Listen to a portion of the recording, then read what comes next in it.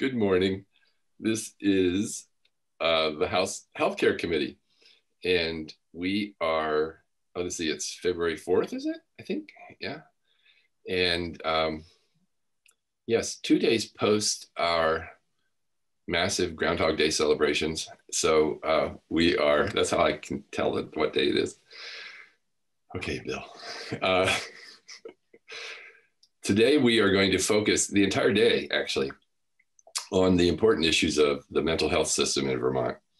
And we have scheduled time this morning to have a great deal of time with the commissioner of the Department of Mental Health, and the deputy commissioner, and there may be other staff that they have brought with them, which I'll have them introduce. And then later in the morning, we'll be hearing also from Julie Tesler from the Care Partners, which are the community mental health, developmental disabilities, substance use disorder providers in our communities who contract with the Department of Mental Health. And this afternoon, we're going to be hearing from some other stakeholders. So welcome, Commissioner and Deputy Commissioner and others. Glad to have you with us. I think we have done our introductions to most of you, but not all of you, but I think we'll proceed as if we have. And we have between now and probably late morning, or not very late morning, but late morning, we have a good chunk of time because this is a really important issue for this committee. It's an important issue for Vermonters, but we have, just so people who are tuning in and may not follow us regularly understand that as the healthcare committee, we also have been given jurisdiction specifically of mental health care, which we consider an essential part of healthcare broadly. And we have a particular interest in understanding it more fully. And then as we approach the budget process, which we will not focus on primarily today, but we will be inviting Commissioner Squirrel back to meet with us, I believe, again on Tuesday. Just pull up a chair and stay for a while, you know? But we'll be focusing on budget issues. But the conversation and information today will help lay the background particularly for newer members and for those of us who've been on the committee for a while. We're going to get some updates and other information. So with that, I'm going to turn it over to Commissioner Squirrel and ask you to help guide us through information and some questions that were forwarded to you earlier by our committee. So good morning and thank you. Good morning, everyone. Wonderful to see you all. For the record, my name is Sarah Squirrel. I'm the Commissioner of the Department of Mental Health. I'm also joined by other members of our leadership team at the Department of Mental Health to provide an overview related to many of the urgent and important topics in our system of care. So I'll just pause for a minute and let the other folks from the DMH team introduce themselves. Great. Good morning. Morning Fox, Deputy Commissioner for the Department of Mental Health. Welcome. Thank you. Good morning. I'm Shannon Thompson, the Financial Director for the Department of Mental Health. Welcome, Shannon. Good morning. I'm Allison Krampf. I'm the Director of Quality and Accountability for the Department of Mental Health. Okay, welcome. Glad to have you all with us. Great, thank you, everyone. So if it serves the chair and vice chair and ranking member, I will share my screen and walk folks through our presentation. So I will start doing that now. Okay. Can everyone see that? Yes, we can. And some nodding heads. Wonderful. Great. Yeah. Well, I will jump in. Certainly this week is an important week in Vermont for mental health. Monday was Mental Health Advocacy Day. A little bit different given our virtual environment, but nonetheless powerful. Certainly a great way to kick off this week and to present this overview to this committee. I think now more than ever, as the pandemic stretches on, the significance and importance of ensuring that we have a comprehensive system of care for Vermonters to access mental health care in a timely way is so important. And we have to ensure that when our friends, family members, ourselves, loved ones, children need access to mental health care, that they can access it in a timely way and that it's high quality. So I will move through, I guess we'll just pause for questions as we go, Representative Lippert, but I will take my cues from you on that. And if there's obvious break points to pause and take questions, maybe that's what we'll ask committee members to hold questions until yeah, I see that there's probably some obvious points to stop and take questions. Does that work? Yeah. So you can see there's an outline of the presentation here. We wanted to be responsive to the request from the committee. We'll do a broad overview of the mental health system of care. We'll dive deeper into inpatient capacity planning for our DMH recovery residents, suicide prevention efforts, Vision 2030 implementation, some review of legislative reports and some high-level recommendations, and we'll wrap it up with some initiatives and opportunities. So we could pause after each of these sections to take questions, which might be a quick flow. That sounds good. And perhaps along the way, depending as we go along, we'll just take a complete break for you and the committee so that we all get a stretch break. And because sitting in front of Zoom and in front of our computers nonstop is not good for our mental health or physical health. Sounds good to me. Thank you. So first, just to start, obviously related to the mission of the Department of Mental Health, we do take our role and responsibility very, very seriously. And our broad mission is to promote and improve the mental health of Vermonters.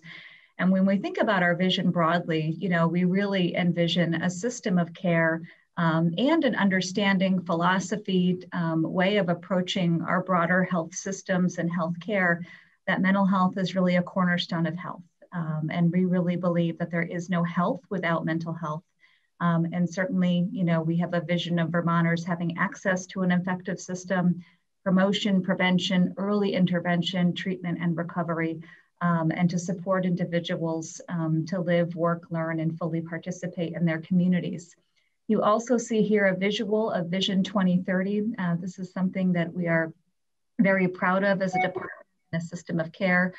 We will be talking in more detail about Vision 2030 and our efforts to advance that work in terms of achieving a holistic and integrated health system.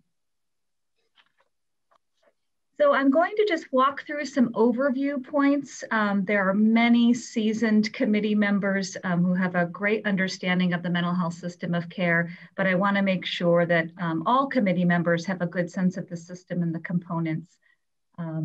So certainly the Department of Mental Health, as I mentioned, we have significant statutory responsibilities to Vermonters to provide comprehensive mental health services and care. A lot of that work we facilitate with collaborative partnerships with other nonprofit partners across the state. That includes our designated agencies, specialized service agencies, and designated hospitals.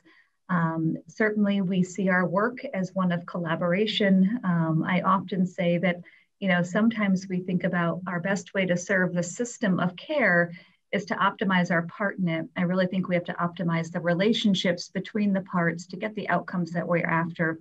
So we really do value this collaboration with our community partners.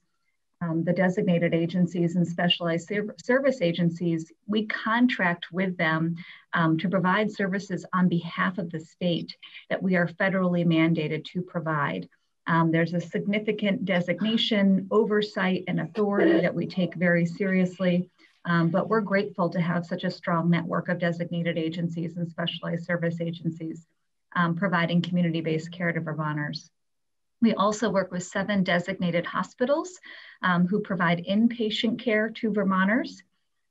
We operate 2 facilities, so the Vermont Psychiatric Care Hospital located in Berlin, which is a 25-bed hospital, which is designated as level 1, And then our Middlesex Therapeutic Community Care Residence is a 7-bed physically secure residential located in Middlesex. And we'll talk a little bit more later in the presentation related to our efforts to replace that facility with a new state-of-the-art trauma-informed facility. In terms of staff at the department, we have just over 300 staff. About 250 of them work at our facilities. So working at the Vermont Psychiatric Care Hospital or working at Middlesex.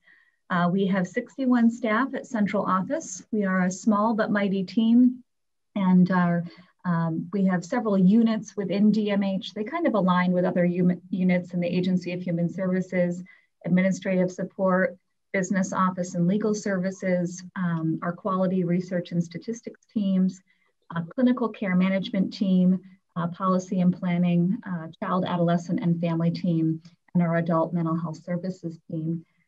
As I noted, we really value partnership and collaboration. So we have some notable collaborations here that we've listed.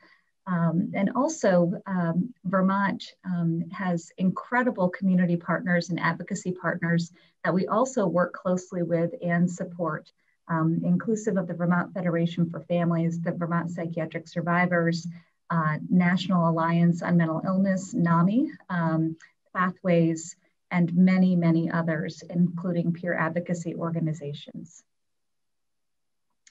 Again, I mentioned this in some of my introductory remarks when we think about a public health spectrum and a continuum of care, as I noted, promotion, prevention, early intervention, treatment, and recovery. This is just another visual going into a little more detail on our designated providers. So you can see the 10 designated community mental health agencies listed here. Some you may be familiar with, those that are located in your own communities across the state. The 7 designated hospitals that we work with to provide inpatient care, inclusive of the Brattleboro Retreat, Central Vermont Medical Center, Rutland Regional Medical Center, the University of Vermont Medical Center, Vermont Psychiatric Care Hospital, the VA Medical Center, and the Whittam Center.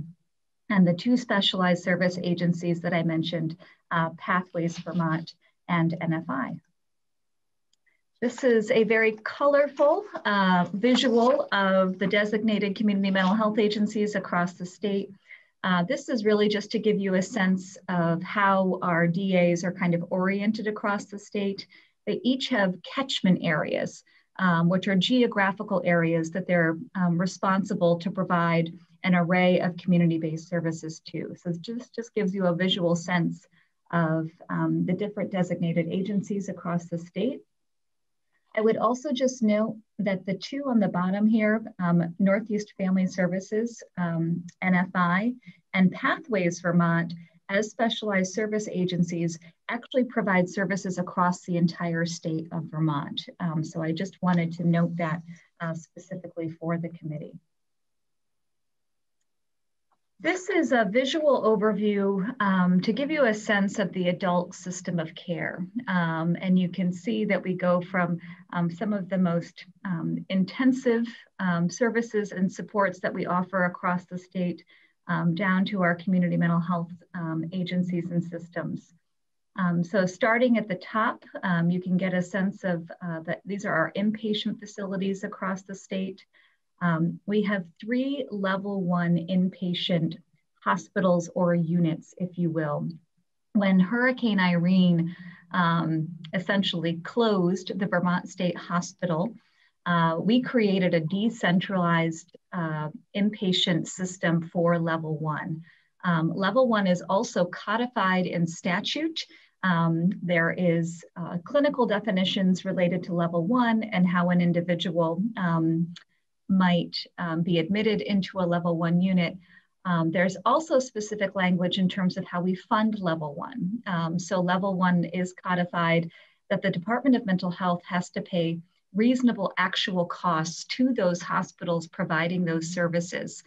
So essentially what that means for the Brattleboro Retreat, which has a 14-bed level 1 unit, for Rutland Regional Medical Center, which has a 6-bed level 1 unit, there's a cost settlement process that we go through to ensure that we are covering the full costs of care for those individuals. From a capacity standpoint as well, I'll be talking a little bit more about, we have additional level 1 capacity that will be coming online with 12 new level 1 beds at the Brattleboro Retreat. Would you be willing to very briefly actually help define what level 1, what does level 1 mean? I think it doesn't have meaning for anyone who's not thoroughly grounded in this system. Yeah, absolutely. That there's other levels, and how does this compare? You know, but what does level 1 mean for the? Yeah, I can start it off, and then I think Deputy Commissioner Morning Fox could probably add more to that. It's a great question. So really, when we think about clinical and safety needs for an individual, that the Department of Mental Health, our care management team, utilized is to determine if someone meets level 1 criteria. So certainly individuals who are presenting with the highest level of acuity, whose current clinical presentation indicates that they, due to their mental health experiences and challenges, would be a danger potentially to themselves or others. And I will pause there and let Deputy Commissioner Morning Fox speak more to that. And maybe in the course of that, Fox, if you could clarify, you know, is there a correlation between those Vermonters patients who would have been previously at the Vermont State Hospital versus general hospitals, or is that not necessarily a fair equivalency? I think that's relatively fair. I think that's kind of how it's developed and grown to at this point. That I think most folks will consider when they hear, when you're working within the mental health system. Level 1 are those folks that would have in the past traditionally been Vermont State Hospital patients. It actually originally began, I believe, partly connected to billing practices as we were decentralizing, or maybe not. Representative Donahue is telling me. I'm afraid. Well, this is part of the challenge for us here, is that I think Representative Donahue actually may have originated the term in another committee at another point in time. So it's a bit of a setup to ask anybody to explain it other than her. Sorry, Fox. Sorry, Commissioner. No worries. But the general construct is, you know, how it's operating now are those folks who have kind of the more complex or higher level needs. We're generally looking at need for additional services that might be traditionally provided on a general psychiatric unit. And so it could include needing one-on-one staffing, or, you know, closer monitoring of that sort, additional psychiatry support, things of that nature. And so it's really for those individuals that really kind of need a bit more support than what you might find in a general psychiatric unit. And so I think I'll just ask you a couple more questions, just because I think it's important to understand for members. This is not the equivalent of involuntary status. No, you're exactly right. Most people, the great percentage of people who are on a level 1 unit are involuntary, but not always.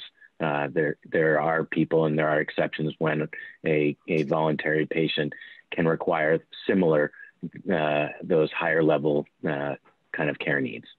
But there's a large overlap then. Okay. I'm just going to, since I brought it up, I'm going to ask Representative Donahue if you would like to make any comment without taking us down too far into history. Sure. Well, I think the flip side of your question, Representative Lipper, is, of course, the vast majority of inpatient admissions are folks voluntarily seeking care. Yes. Then there's a subset who are involuntary because they're deemed a threat to self or others and are not accepting care. And it's only a subset then of those who are most at risk and require additional staffing. Yeah. And it was after we identified that as being a need for extra support that then evolved into the billing criteria for meeting that threshold. That's why I was saying, well, no, it didn't start as a billing piece. Right. The billing piece evolved from it, but I think it's been well characterized. Yeah, I think so. I think we're on the same page here. I just wanted to make sure there wasn't some sense that maybe that we were not. Thank you. Thank you. I think that terminology is one that I think often is a stumbling block for people in understanding the system of care. But thank you. Just to add one brief thing, the reason, why do you have level 1 without 2 or 3? The intent when I coined it was that there would be a 2 and 3 for those other categories. That level 2 are involuntary, but who can be placed at a regular inpatient unit, and level 3 are voluntary patients. Those never caught on, but that's why it's, quote, level 1. Okay. And I do want to just make clear too that individuals, if someone has one hospitalization and then at another point in time, another point in their life requires hospitalization again, doesn't mean that they're always needing level 1 services. So I want to make sure that the committee understands that individuals that may require level 1 treatment services this go around, if there is another need for hospitalization, that doesn't necessarily mean that they're going to need that same level of care again. Thank you. Great question, Representative Lippert. Thank you, Fox and Representative Donahue. So the next, I guess, tier here that we've identified within this pyramid, if you will, trying to provide a visual depiction of some of the capacity in our mental health system of care on the adult side, is the secure residential, which I just noted. We will go into more detail on the secure residential, why it exists, what the needs are, some of the specific legal parameters around that in terms of individuals who are admitted. But it is a 7-bed facility located currently in Middlesex. And it does serve primarily as a step down from the level 1 beds that we were just talking about. About 95%, I think, of individuals who are currently residing at the Middlesex Therapeutic Community Residence have stepped down from level 1. We also have an array of intensive residential programs across the state. The acronym for that is IRR. We're trying to not use acronyms today and really just say and spell out exactly what we're talking about. These intensive recovery residential programs and residences are located across the state. They are operated primarily by our designated community mental health agencies. And we really see them as a statewide resource. So that's just something important to think about when we think about the scale of Vermont, geography, where these are located across the state. And we utilize them as a statewide resource. Of course, we always want individuals to access care and treatment as close to their home as possible. But the IRRs we do see as a statewide resource. We also have a peer-run residential program, which is the Soteria House that Pathways operates as well, which is another part of our system. Then we have crisis supports and response. So a comprehensive system of services and supports for adults who might be experiencing a mental health crisis. We have mental health crisis beds across the state, again, operated by our designated community mental health agencies for a total of 12 of those with 38 beds. And we'll be talking a little bit more about capacity and the impact of COVID on the capacity of some of those crisis beds across the system. Then, of course, we have our community mental health system of care, and specifically another level of support in the system are group homes. So group homes for individuals who might need longer term care and support in a residential setting. We have 19 homes across the state, again, primarily operated by our designated community mental health agencies and specialized service agencies. They're a big part of the system of care. The Department of Mental Health also did, if you're looking for some additional reading, an analysis of residential bed needs across the state, which gives a very comprehensive overview of kind of current state and where some gaps are. Group homes were clearly identified when we think about flow in the system as an area that we need to continue to look at for potential expansion to support Vermonters across the state. So I'm going to shift to the children's mental health system of care. This visual really gives you a sense of that continuum of care. When we think about promotion and prevention, early intervention, and then more intensive services and supports that children, youth, and families may need. I think that this visual depicts kind of our philosophy and fundamental values when we think about child, youth, and family mental health, which is that the children, youth, and family are at the center of our care. I would also note that, of course, whenever we are working with a child or youth, that family system is so integrated into the work, even though we might be coming in to support a child or youth because of their individual needs. We all know that there's probably complex interlocking factors within that family system, and we're typically working very closely with the adults in those child and youth's lives as well. We have many promotion and prevention activities across the state that we're currently working on. And I think this also does resonate with our vision around an integrated and holistic system of care in terms of trying to integrate more work with pediatricians' offices. Where are we seeing children, youth, and families? And how do we move more of our services and supports upstream? I think we would recognize that the earlier that we can intervene, the better the outcomes. Children are setting long-term health trajectories in their earliest years. We know the impact of trauma. We know the impact of adverse childhood experiences. So the more that we can intervene in those earliest years, the better the outcomes in the long term. Then we do move into, I guess, more of the intensive intervention or mental health supports that we offer. I would highlight here our school-based mental health services across the state. Vermont has always been a leader and is a model that is held up by other states in terms of our expansive school-based mental health programs. It really demonstrates a collaboration between mental health and education, which is critical. Essentially what this looks like is that our designated community mental health agencies provide school-based mental health services directly in public schools. We're working, I think, in over 70% of schools across the state, providing those school-based mental health services. And again, there's kind of a pyramid related to intensity of supports. There's very intensive one-on-one services that are offered in public schools, as well as school-based clinicians that work with a broader caseload of individuals. And then, of course, we do have alternative schools across the state as well, which provide an alternative educational setting that has more mental health supports in it for children and youth where the public school setting may not meet all of their social, emotional, and behavioral needs.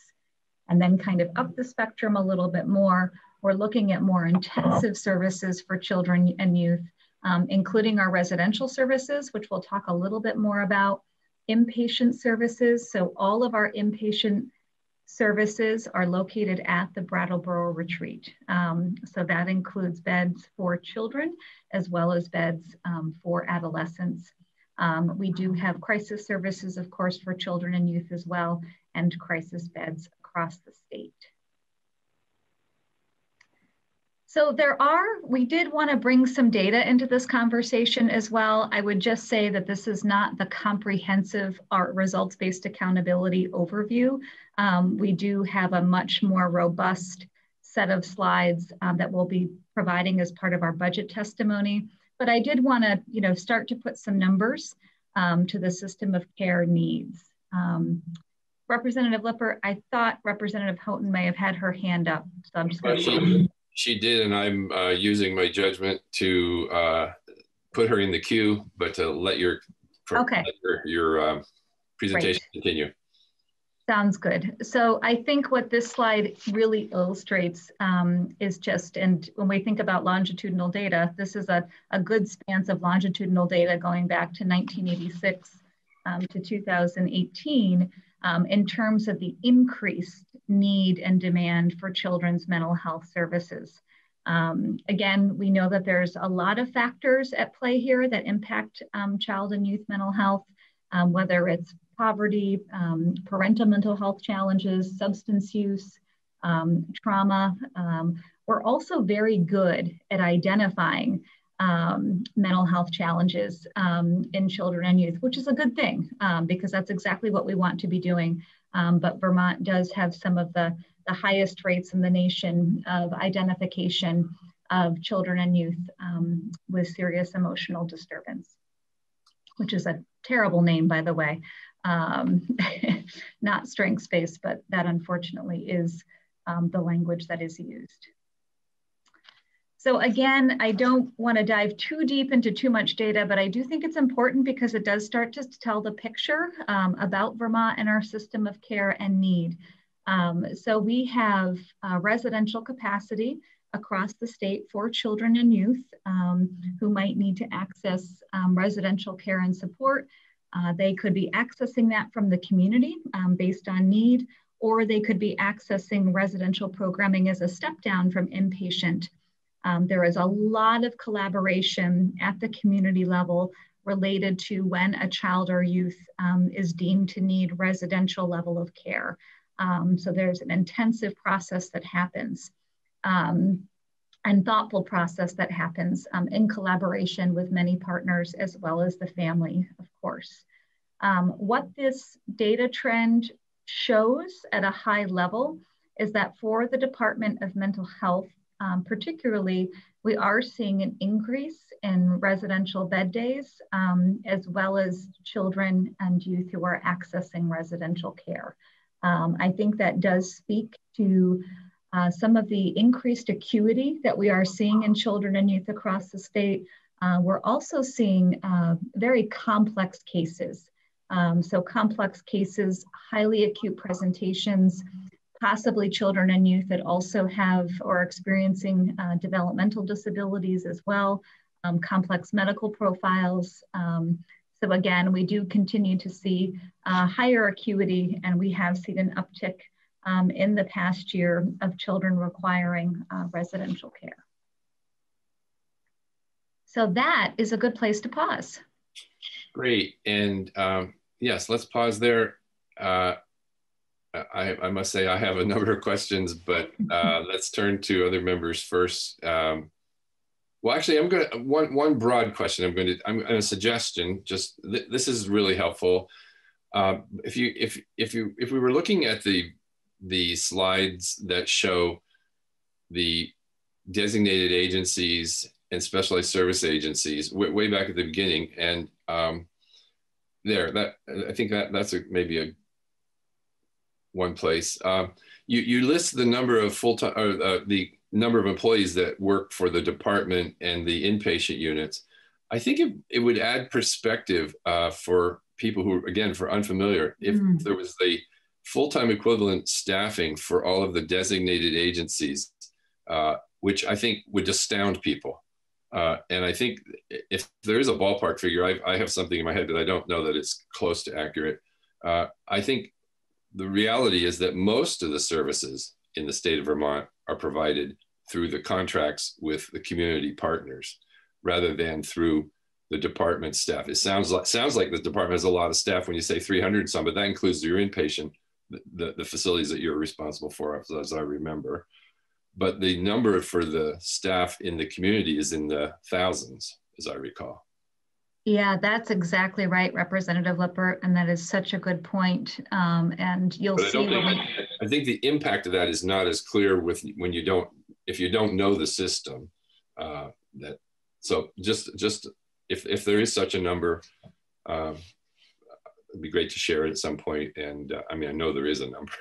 Yeah, it is in the thousands. You're absolutely right. And I know that Julie Tessler will be testifying shortly, and she can probably give you a more exact number.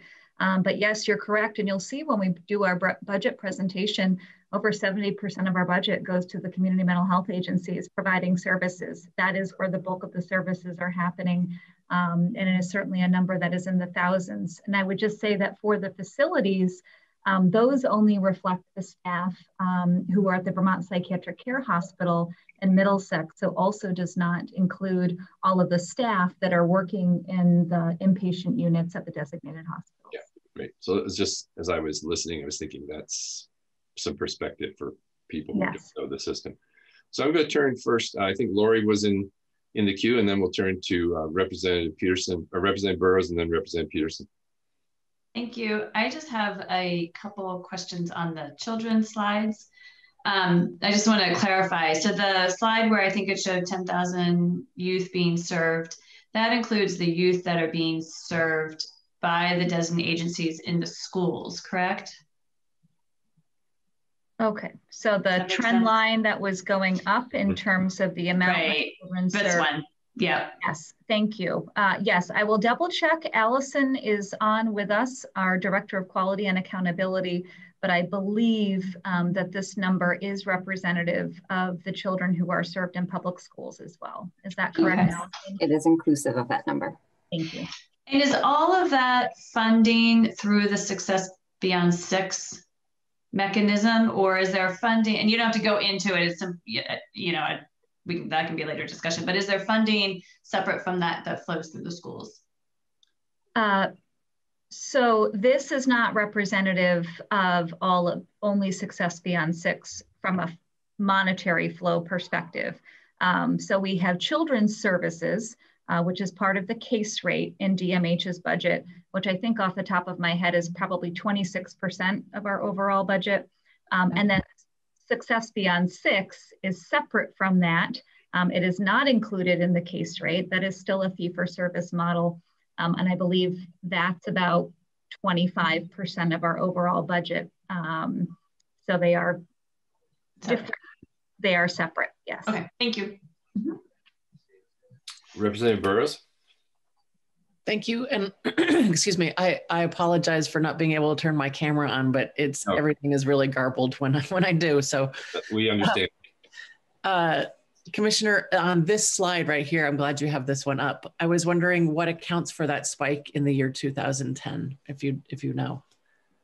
Oh, that is a great question. I'm trying to think if there were any significant policy pieces or otherwise. We certainly attribute, we have seen some dips that we have attributed to the DAs bringing on their new EHRs, but Allison, do you have any sense? EHR, please translate. Oh, electronic health records. Thank you. So you'll see in our slide set next week when we go through kind of individuals currently served for the DAs, you'll see a little bit of dip in children's services last year, which we attribute to the implementation of the new electronic health records. But going back to 2010, Allison, do you have any insight into that? Yeah, I think this is one of those cases where it looks like a peak simply because when in actuality, it's kind of some normal ups and downs. And so you'll see some other places on this chart where it did increase just as much. It just so happened the next year to decrease just as much. And so we've looked at it. There really isn't any major indication of what that may be, except for some kind of cyclical, you know, a few hundred kids here or there coming in each year. It doesn't line up with when we transitioned EMRs in that year, but we are expecting to see in 2019 a little bit of a dip because of that EMR transition. Thank you. Representative Peterson. Yes, thank you. Commissioner, since you have the slide up, I've got a couple things I wanted to ask about, but of all the things I've seen in my month of being a legislator, this is the scariest and most troubling thing I've seen. When you consider that probably from 2008 on, our numbers of children have dropped. I'm guessing at that date, but our numbers are going down in kids, and our kids with problems are going up. This is probably beyond your purview here, but I am actually horrified by this slide that we are increasing that much in the needs of kids to have mental services. Mental health services. Pardon me? Mental health services. mental health services. Anyway, that's just a comment that, I mean, we could spend 3 days here just talking nothing about that. The other question I had in the beginning, when Irene hit and you had to take all of the level 1 patients and move them around, what did that do to your budget for security? Things like, I assume some of those folks need to be secured or watched, or so that function had to go to several different places. I'm in the Rutland region. I thought you said there was 6 beds in Rutland. And so are those places cordoned off? Did they have to build a separate thing? And would you prefer to have them back in one facility so they could be better served? Wow, all great questions, Representative Peterson. Going to your first comments, just briefly with the slide on children, I think you make a really good point. It came up yesterday in our testimony as demographics shift and we see declining populations. That may change as we go forward, with the influx of individuals wanting to live and raise a family in Vermont. And then we still see this increase. And I think we have been consistently seeing increased need. If you talk to the folks from Department for Children and Families, Department of Aging and Independent Living, just across the board, we see more need. I would also say that we're also very good at identifying children and youth who have complex social and emotional needs. And that's a good thing. So while this number continues to climb, the fact that we're identifying them, we're wrapping them up with services, really bodes well for them and their families and their future. So I just wanted to note that. The only other little piece I would note is that Vermont was recently named #1 in access to mental health care. And part of that is because of the incredible access to health care that we provide to children. So again, I also think that we also just do a really good job of providing services to children and youth, which is also a good thing. Now, do you get parental permission to serve these kids? Yes. Yeah, you do. Okay. And to your next question related to the decentralized system, I would say, and I would refer to others who were here and experienced that crisis, that having a decentralized system that is integrated more broadly in our healthcare system is the direction that we do want to go in terms of inpatient care. That's a best practice model. That's something that Representative Donahue has been an incredible leader on in the state of Vermont. And from a security standpoint, those individual units within those inpatient facilities, whether it's at the retreat, at Rutland, or VPCH, they're all designed to have the appropriate security, safety, environment of care components to ensure that we can meet individuals' needs, to keep them safe, and to keep staff safe.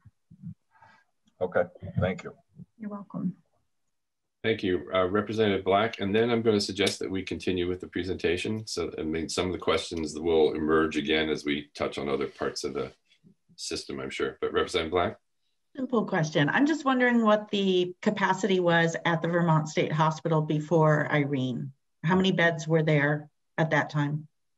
I believe it was 54. Is that correct? Correct. And then we now have 45 level 1 beds, Representative Black, and then we have 12 new level 1 beds coming online at the retreat. And Deputy Commissioner Morning Fox always speaks eloquently to some of the reasons and for that delta between the 54 and the 45. Thank you. When Tropical Storm Irene came through, there were 54 patients at the Vermont State Hospital.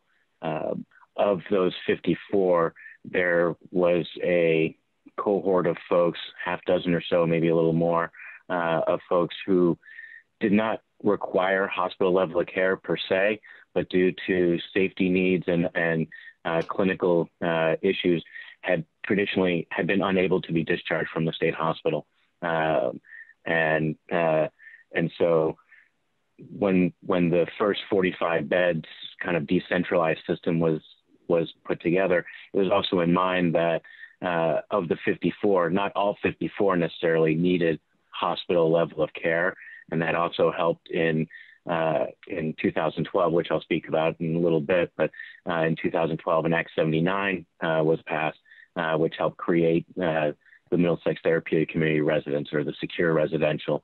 And so that residence was, in part of its intention was for some of those individuals who no longer required hospital level of care, but because of their particular clinical needs and such, had not been able to be placed in the community.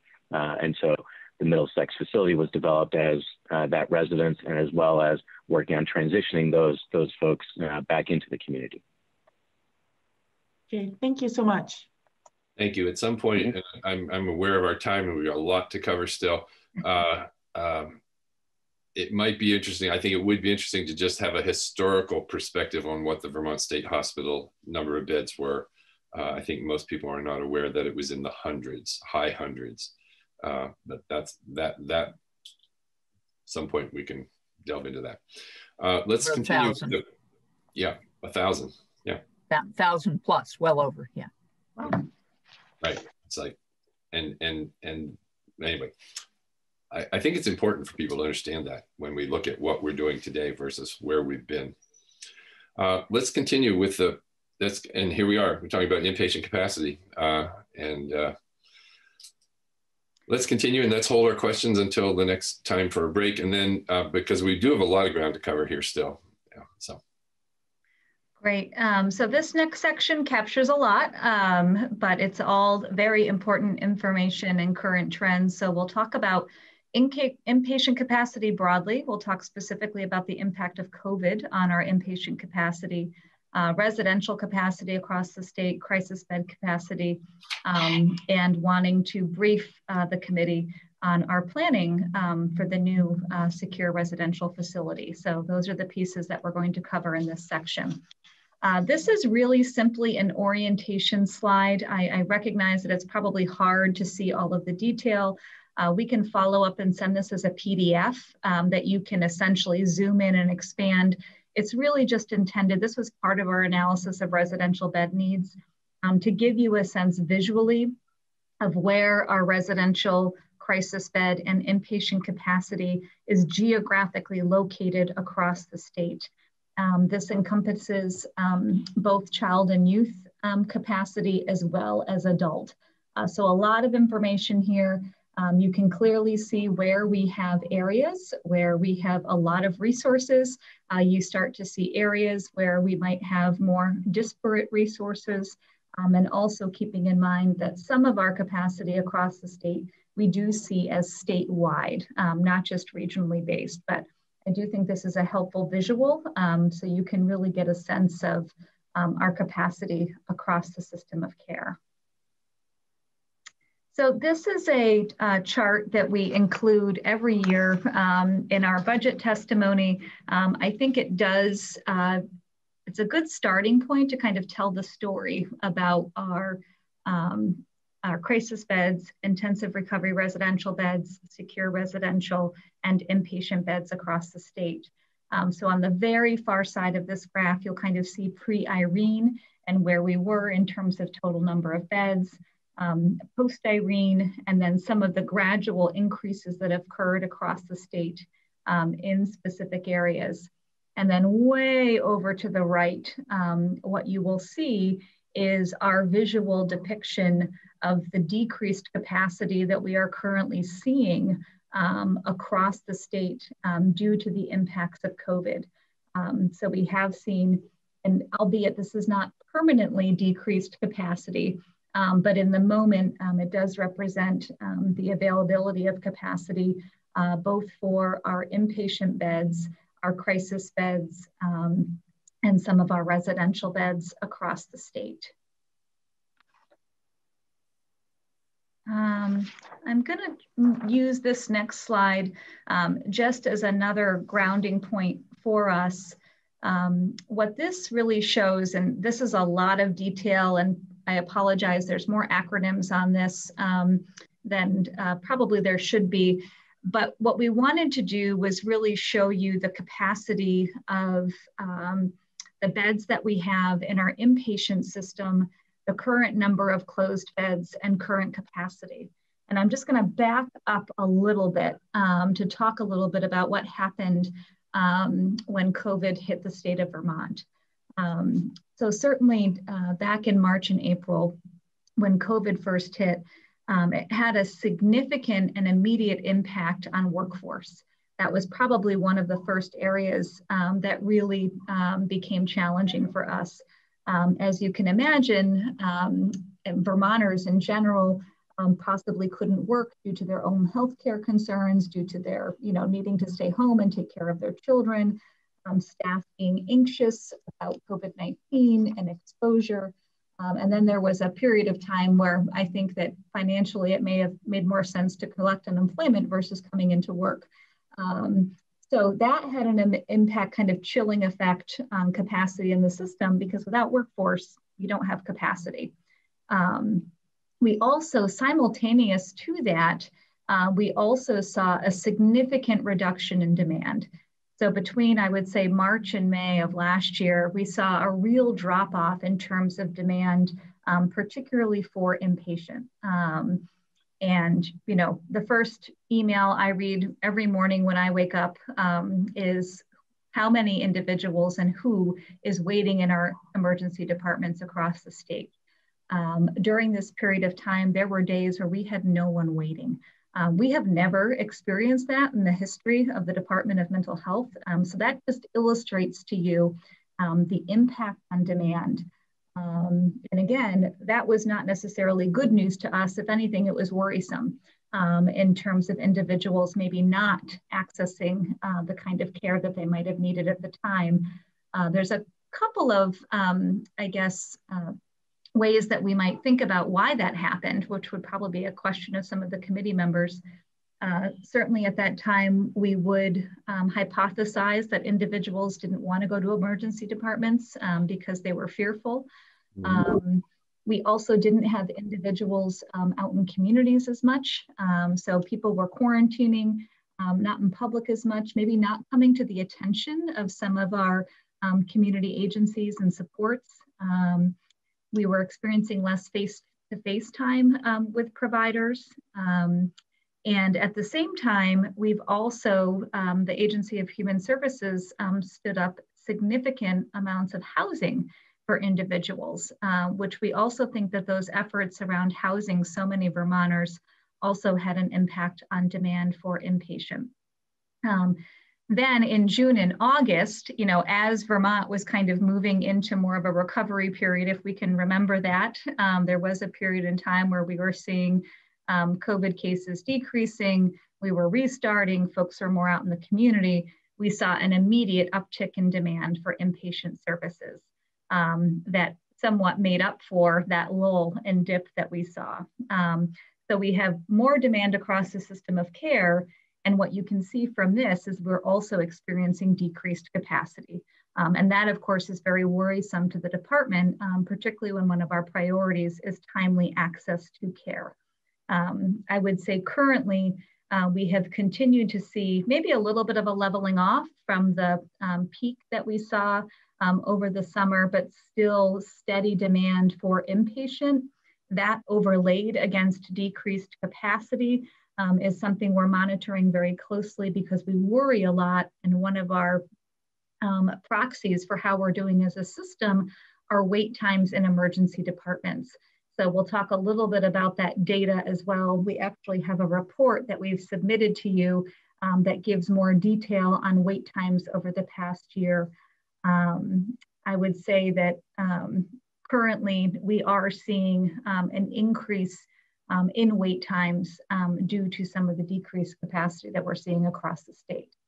So with that all said, what this slide is really meant to illustrate is what is the maximum capacity that we have across these units? How many beds do we currently have closed? And what is our current capacity? So when you see BR, that's the Brattleboro Retreat and their units. Brattleboro Retreat is our largest provider of inpatient services in the state. When COVID hit, and folks are also aware, simultaneous to the pandemic, the Brattleboro retreat was also and has been continuing to experience some challenging fiscal times as well. So COVID hit, and that certainly had impact for the retreat. They did have to take one of their units fully offline, which was their Tyler 1 unit. So when you see T1 and closed beds, that unit remains completely offline. I don't want to dive too deep, but just so there's some awareness, Tyler 1 was their detox co-occurring unit. And they've worked very hard to try to consolidate their staffing to the best of their ability, to prioritize high acuity, to prioritize involuntary patients. But you start to see the decreased capacity across the state. And even for our other partners, there were the staffing impacts as well as infection control. So many of our inpatient units had to create quarantine units. At the Vermont Psychiatric Care Hospital, we have, I believe it's D unit that we have to kind of hold for potential quarantine space. So you see that reflected in the 4 beds who are closed, that are closed. UVM and some of our other inpatient hospital partners.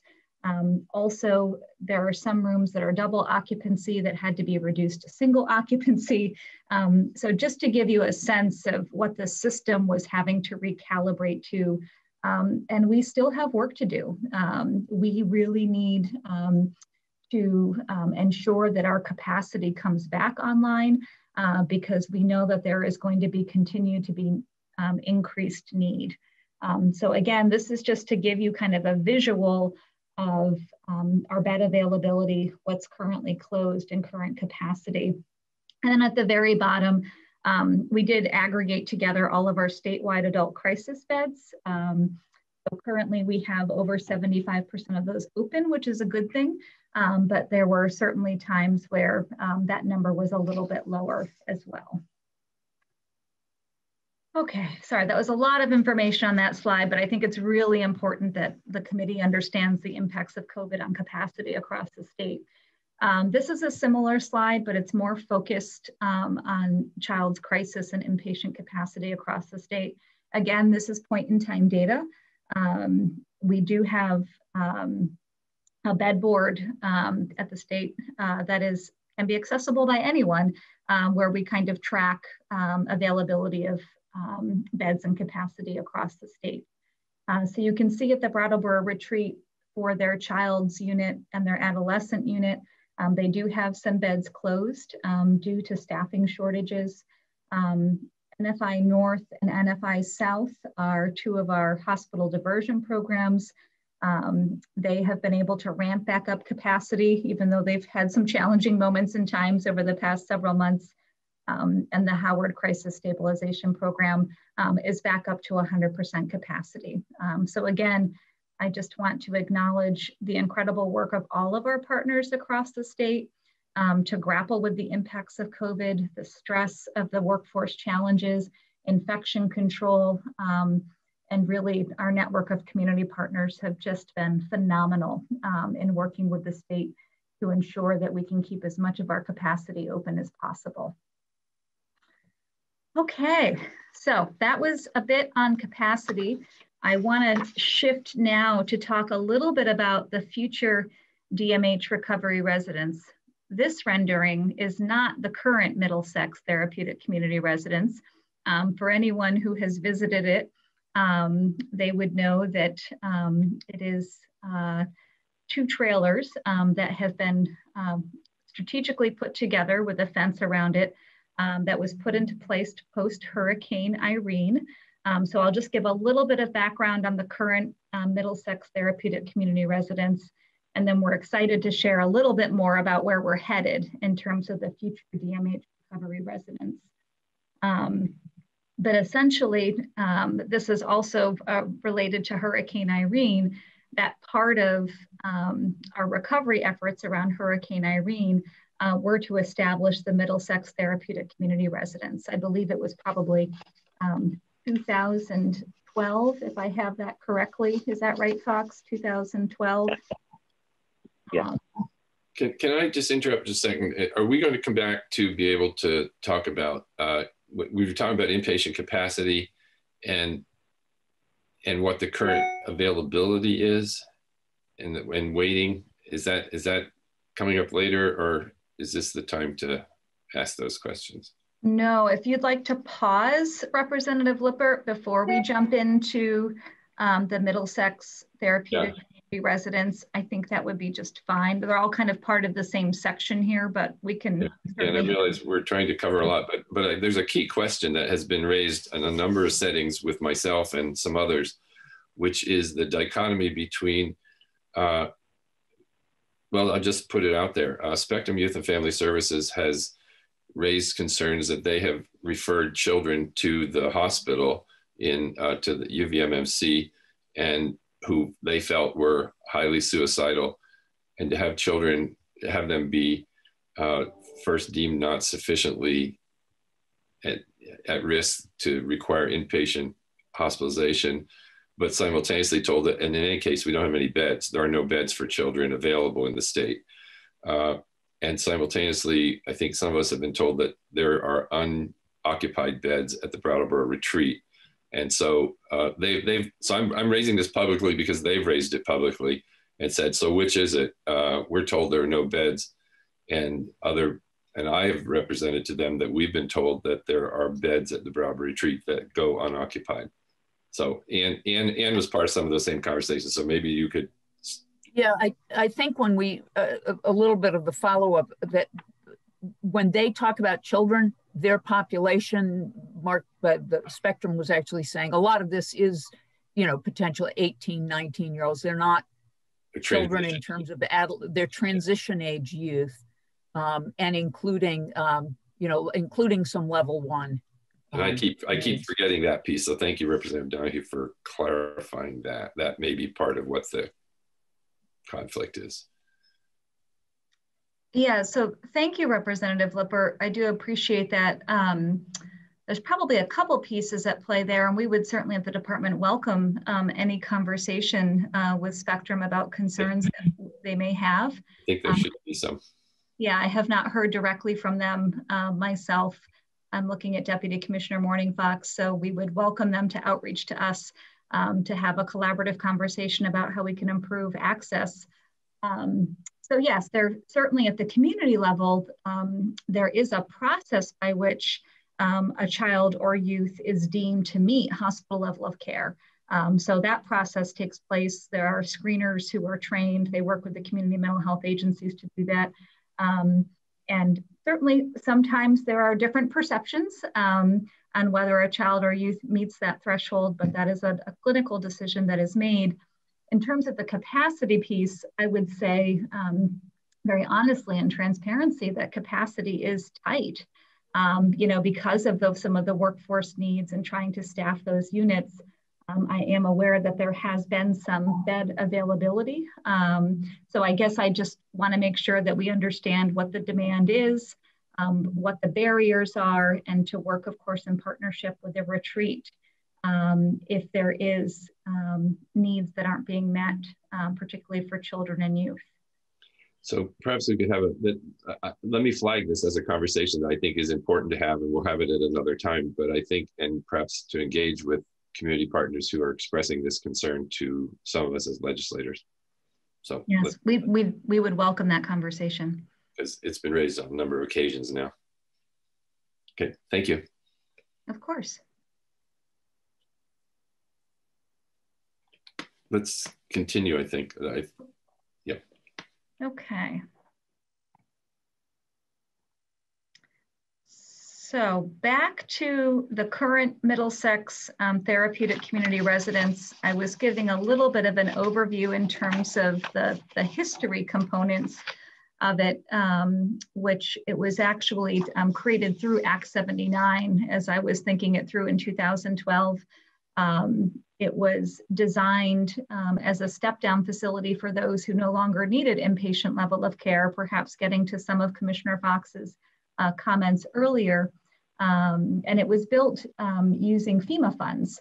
And it was built under the understanding that it would be a temporary facility. Anyone who has visited the facility can clearly see that it has outlived its lifespan and needs to be replaced. And we also have a recommendation that in addition to replacing the current Middlesex Therapeutic Community residents, that we actually expand the capacity of that residential program to provide more care for Vermonters. So I want to just give the committee a little bit of a sense of where we are in terms of the process. I think that was one of the questions that was asked of the department in preparation for this, a little bit on the timeline and the work to date. So this is a capital project on behalf of the state of Vermont. So in the last capital bill process, we were provided with a capital bill allocation of $4.5 million to begin the work to really identify a site for the future secure recovery residents. So that was work that we undertook with our partners at BGS to find an appropriate site for the current residents. That was an extensive process that did take into consideration several key factors.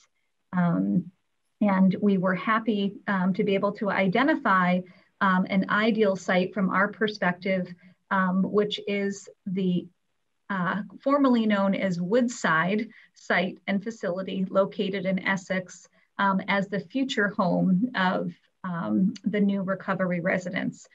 There is also a whole lot of implications related to IMD requirements, Institutes of Mental Disease. Again, really uncomfortable language for me, but that is how it's referred to. And what we've been trying to do is, of course, just to talk a little bit about that, there are guidelines around what federal funding can and can't be used for IMDs. The current Middlesex Therapeutic Community residence is not considered an IMD, which is a good thing because it allows us to continue to utilize federal funding for the facility. But we do have to be very thoughtful about where the future physically secure recovery residence is located. And so the Essex site really ticks a lot of those boxes, in addition to it being state-owned land that really allows us to advance the project on an expedited timeline, which certainly there is a sense of urgency for us. So now that we have the site selected, that's been agreed upon on behalf of the legislature as well, we will not be utilizing the current Woodside facility. That is a correctional facility. It would be absolutely inappropriate for any kind of therapeutic care as we go forward. So we would essentially be demolishing that building and building anew.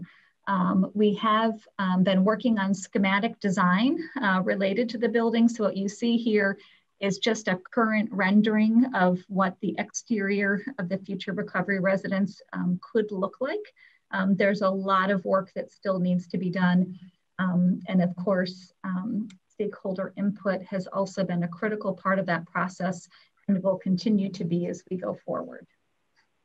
For the committee members, I'm just going to say that this is a place where our committee works collaboratively, or well, actually the lead is the institutions committee because it's a capital project, because it's a state-owned project, and our is asked for input to their work. And I'm just thinking that given all that we have to cover, I want to be careful not to get too deep into this project right now. I think maybe we should move quickly through this or even go past some of this to other key pieces. Yes, happy to do so. So again, the next slides really just underscore basically what I've already stated, some of the history here in terms of the residence itself, what we're trying to accomplish in terms of a true system of care. As I mentioned, 95% of the referrals to our current secure residential are from level 1 units. So when we think about flow in the system, it's not just about more inpatient capacity, it's ensuring that we can actually transition those individuals to lower levels of care appropriately in the community. So expansion of this facility will really help us accomplish that.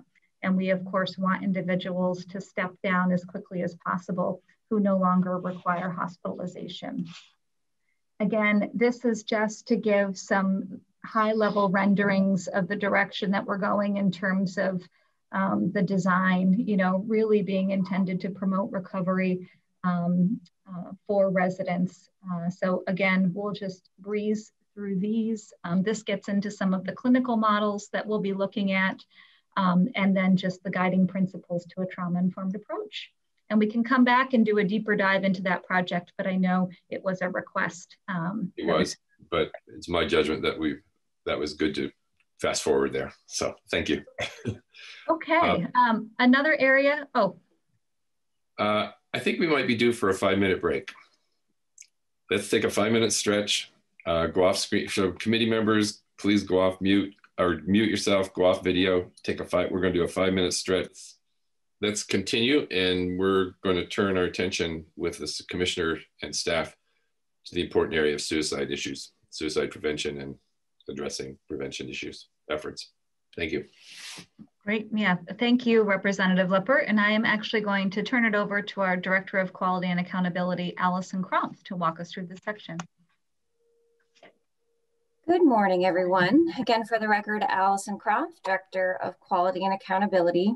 I also, as part of my role at the department, have been the lead for suicide prevention efforts. My background is as a crisis clinician, and it's something near and dear to my heart. And we wanted to start off by letting you know what's happening in suicide prevention, both within DMH and at AHS in general. And so you may be aware last year, there was a bill going through that had some suicide prevention initiatives within it.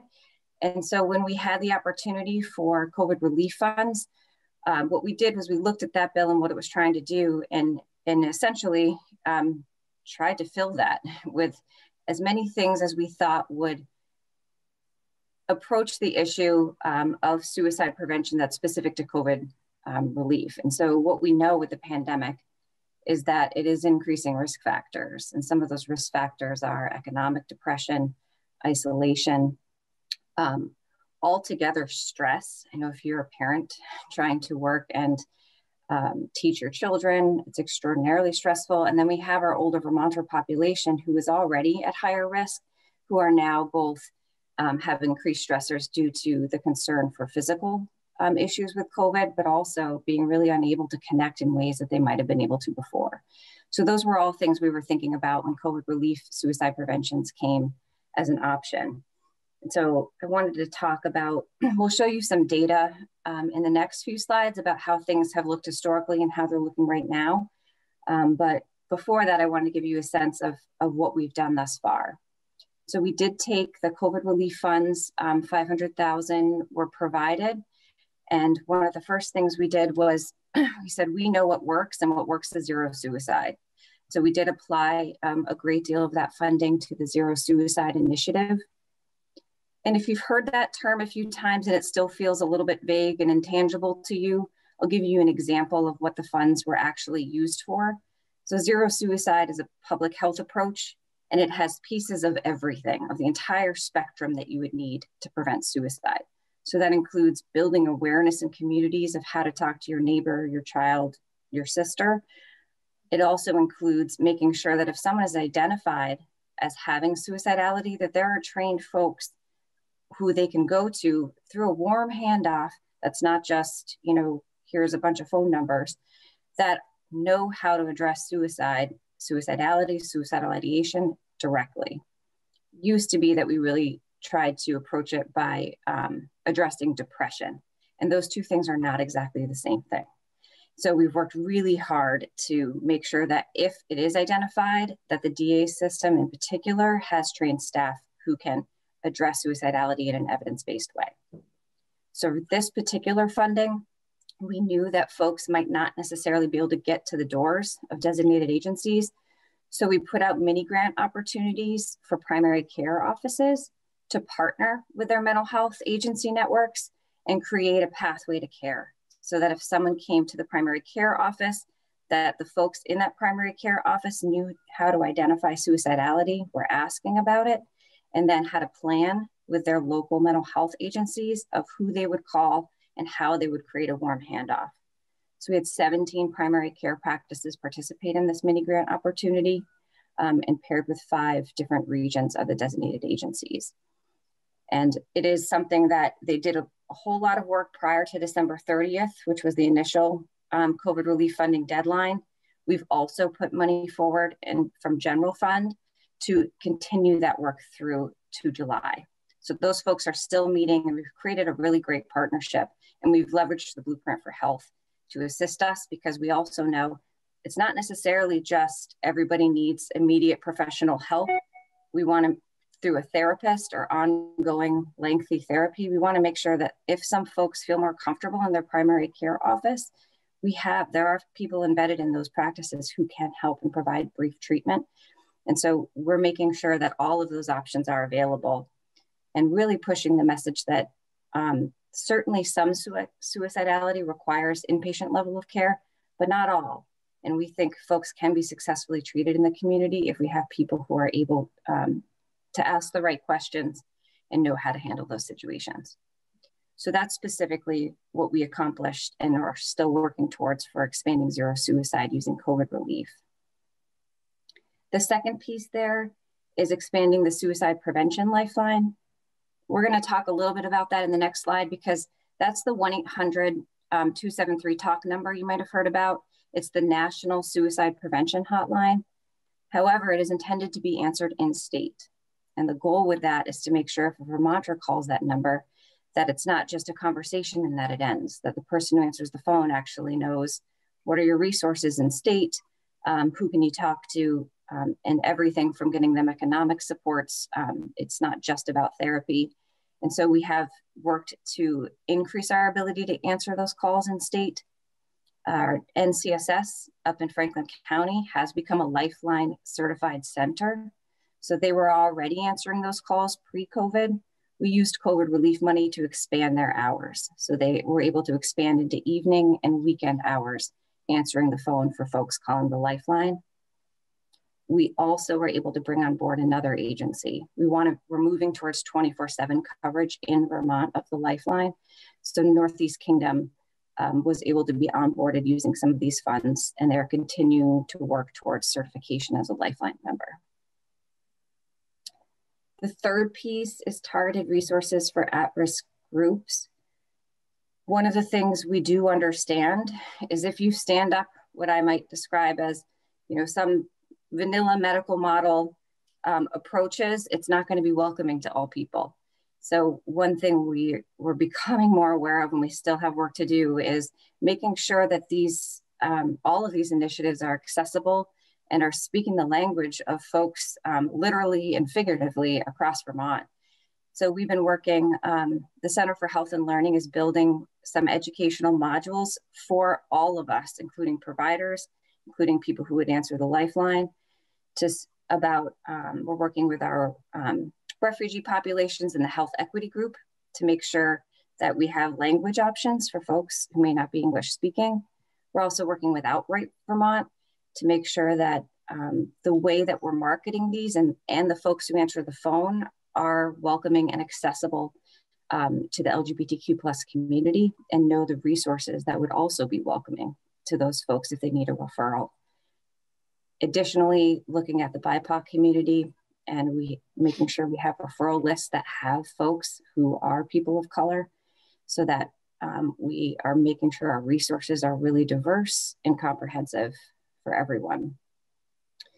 And then the other pieces to that, in terms of targeted resources for at-risk groups, we know we have increased suicidality amongst older Vermonters. We know we have increased suicidality amongst veterans and individuals with disabilities. So we are working with the disability community, VA, and Dale to look into how we can make sure we're reaching those populations in particular. We always have an eye on youth. Through this process, we are concerned about some of the increased suicidality that has been shown in the Youth Risk Behavior Survey, as well as I'll be showing you some data that shows an increase in suicide deaths for youth. We have applied youth mental health first aid. And one thing I do want to note, and we've received some feedback over the last few years of concern about mental health first aid as a model, that it may be pathologizing to medical model. So I did want to note this new model that has been employed this past year has been updated. It is specific to teens and youth, and it is about having more peer-to-peer interaction, peer-to-peer support, while also highlighting that at some point you may need to reach a trusted adult and you shouldn't be handling that on your own. But it is something that we're keeping an eye on to see how this new model is received so that we can keep our eye on. I think that some of the criticism is, treating folks as if you have a friend who might have a need, all of a sudden you're pathologizing them and identifying them with a diagnosis and someone who needs treatment. And we're really trying to make sure we normalize the fact that youth, no matter who you are, it is extraordinarily normal to have these thoughts at some time in your life. And we don't want that to be the message. We want it to be the message that there's lots of different ways to get help. And so again, we'll be evaluating this new model with an eye for that going forward. Then the fifth piece that we utilized CRF funds for is expanding our elder care clinician program. This was a big concern right off the bat, like we talked about with older Vermonters being isolated. There is a specific program where we have clinicians going out to the homes of vulnerable older Vermonters who might have mental health conditions. And this funding was used to make sure that the folks who are going at times might be virtual, but money was spent on making sure we could help older Vermonters know how to connect virtually, provide PPE if someone did need to actually go into the home, as well as making sure the people going to those homes really understood how to assess for suicidality. The other piece I wanted to note about COVID relief funds, we did provide Pathways Vermont with $200,000 to work towards a 24/7 operation of the Warm Line. And we do see that as a very important suicide prevention effort. The folks who man that line answer a lot of calls from people who are experiencing suicidality, and we believe that peer model works very well. So $200,000 went to that, as well as an additional $60,000 from the SAMHSA emergency funding that we hope to maintain through July 1st to be supporting that effort. The other piece I wanted to note, so that was COVID relief funds. That was sort of what can we do fast that we think could hopefully really prevent a spike in suicides, which we were concerned about when COVID began. I also wanted to highlight that at the same time, we were awarded in partnership with the Department of Health, a $3.8 million CDC grant. And this was just such an incredible opportunity because it allowed us to play a little bit less reactive whack-a-mole and a little bit more, how do we take all the things we're piecing together right now and build them in a sustainable way?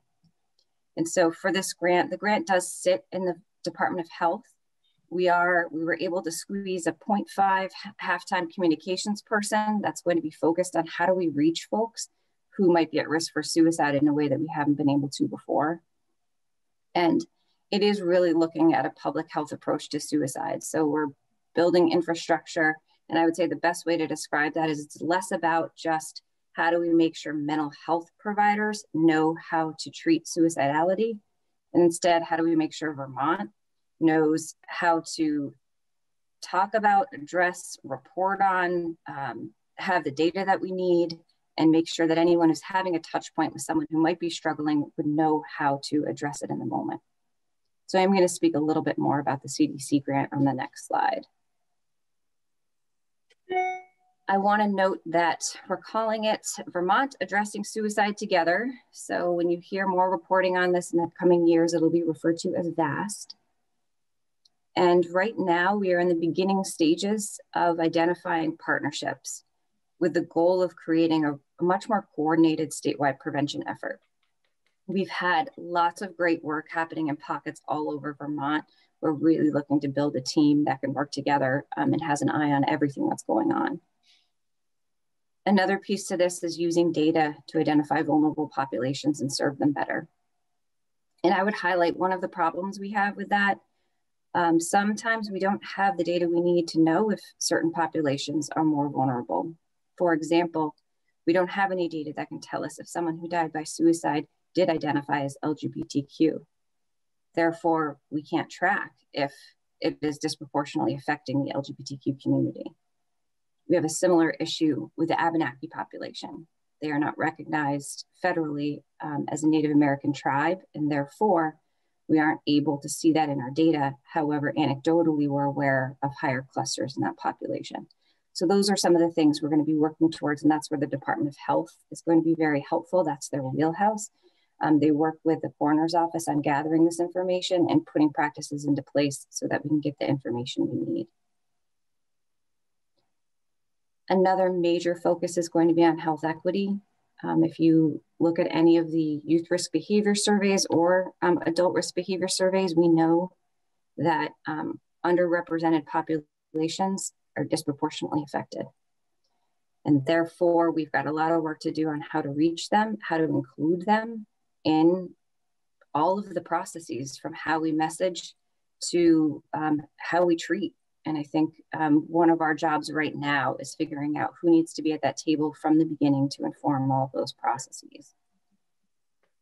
I would highlight that the goal for this entire grant and one of the performance measures we're actually beholden to is to decrease suicide deaths in Vermont by 10% and decrease suicide morbidity by 10%. And the morbidity piece means attempts and suicidal ideation. We look at that through visits to the emergency rooms and crisis visits. And what we know is the morbidity issue, folks who are extremely distressed, feeling hopeless, suicidal, and attempting, are more predominantly female and also fit some of the rest of the data we have on health equity, disproportionately people of color, LGBTQ, disabilities. And so we have a lot of work to do there. However, when it comes to suicide deaths in Vermont, we have another target population that we really need to focus on, and it's white males in rural Vermont. The vast majority, even this year, it's 82% are male. And this is a national issue. Nationally, more white males in rural communities are dying by suicide. Vermont is even higher than that in terms of the proportion who are actually dying by suicide versus attempting. So one of the big pieces of work we have to do is how do we reach that population effectively? We're feeling most who are dying by suicide are not in care and did not have an identified mental health issue.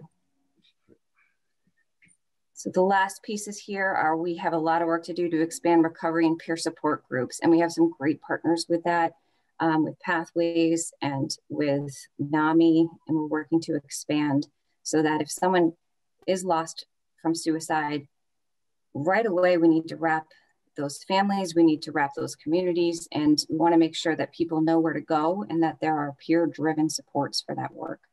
So we are looking to develop that over the next few years with these key partners.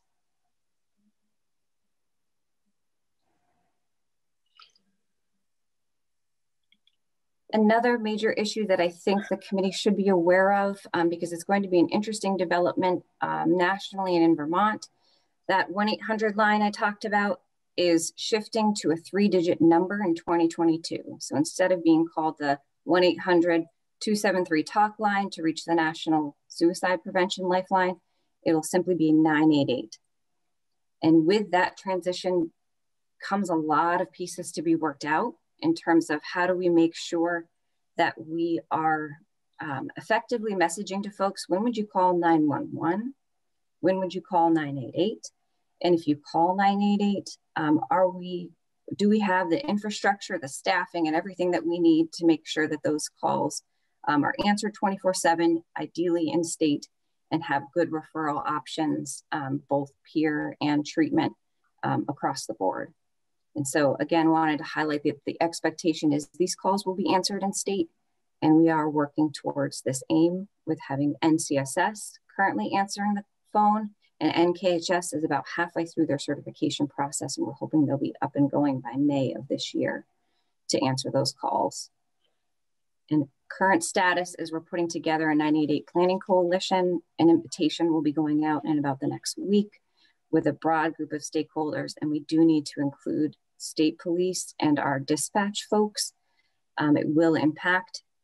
Right now, one of the goals for this is we want to divert people from the emergency room if the emergency room is not appropriate. And if you call 911, right now, it's hard to divert that. If you call 988 and you're able to, someone's able to talk and can meet their needs, that diversion could happen. So we want to make sure we're doing that in a safe way. So we're partnering with the state police, with NAMI, with the Federation, with Pathways, and then looking also with our groups that are representing underrepresented populations, such as the Refugee Mental Health Work Group. And through that, we are using a small planning grant that we were awarded from February 1st to September 30th this year that will help support the hours it will take to meet with all of these stakeholders and do this important but difficult work. Thank you, Allison. Before we move into the data slides, which I'll defer to the chair in terms of how deep we want to go in the data, I just want to acknowledge you know, the impact of loss for family members, for communities, and just, you know, our empathy and understanding of what that means for families to lose a loved one to suicide. And certainly it has been our priority and the priority of the governor to make sure that family voice is a part of this work. It's a big part of the Suicide Coalition that really drives a lot of this work and energy and effort. The governor held a roundtable last year of which, you know, parents and family members, you know, really were in the driver's seat in terms of what are the needs, what are the gaps, what was missed. So I just want to underscore that as being just a fundamental value to our work, and certainly an area that, you know, we all take very, very seriously and understand the ripple effects for communities and the devastating impact on families.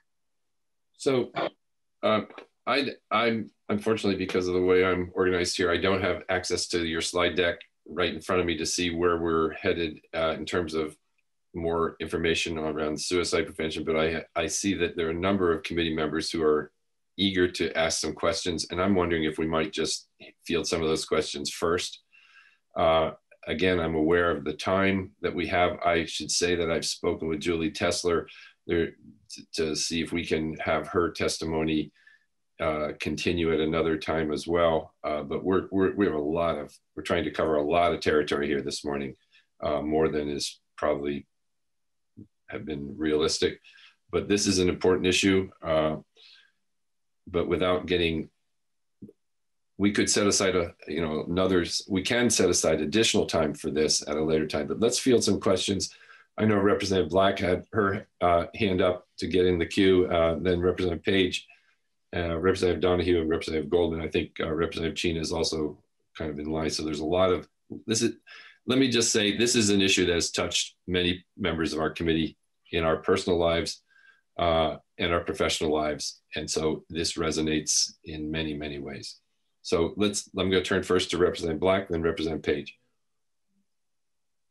I actually would like to get through a couple of the subsequent slides because I do have questions on a few of those. So I'll defer to anyone else who'd like to ask a question. I wasn't quite sure. Yep. Okay, Representative Page. Then let's try to, Representative Page.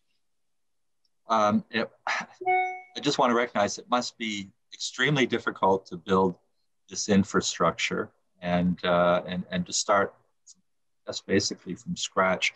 But one item I do want to bring up, and maybe it's been raised with you before, the term VAST, the acronym, and I'm not being glib here, but you know, the Vermont, there is another VAST, Association of Snowmobilers, something like that.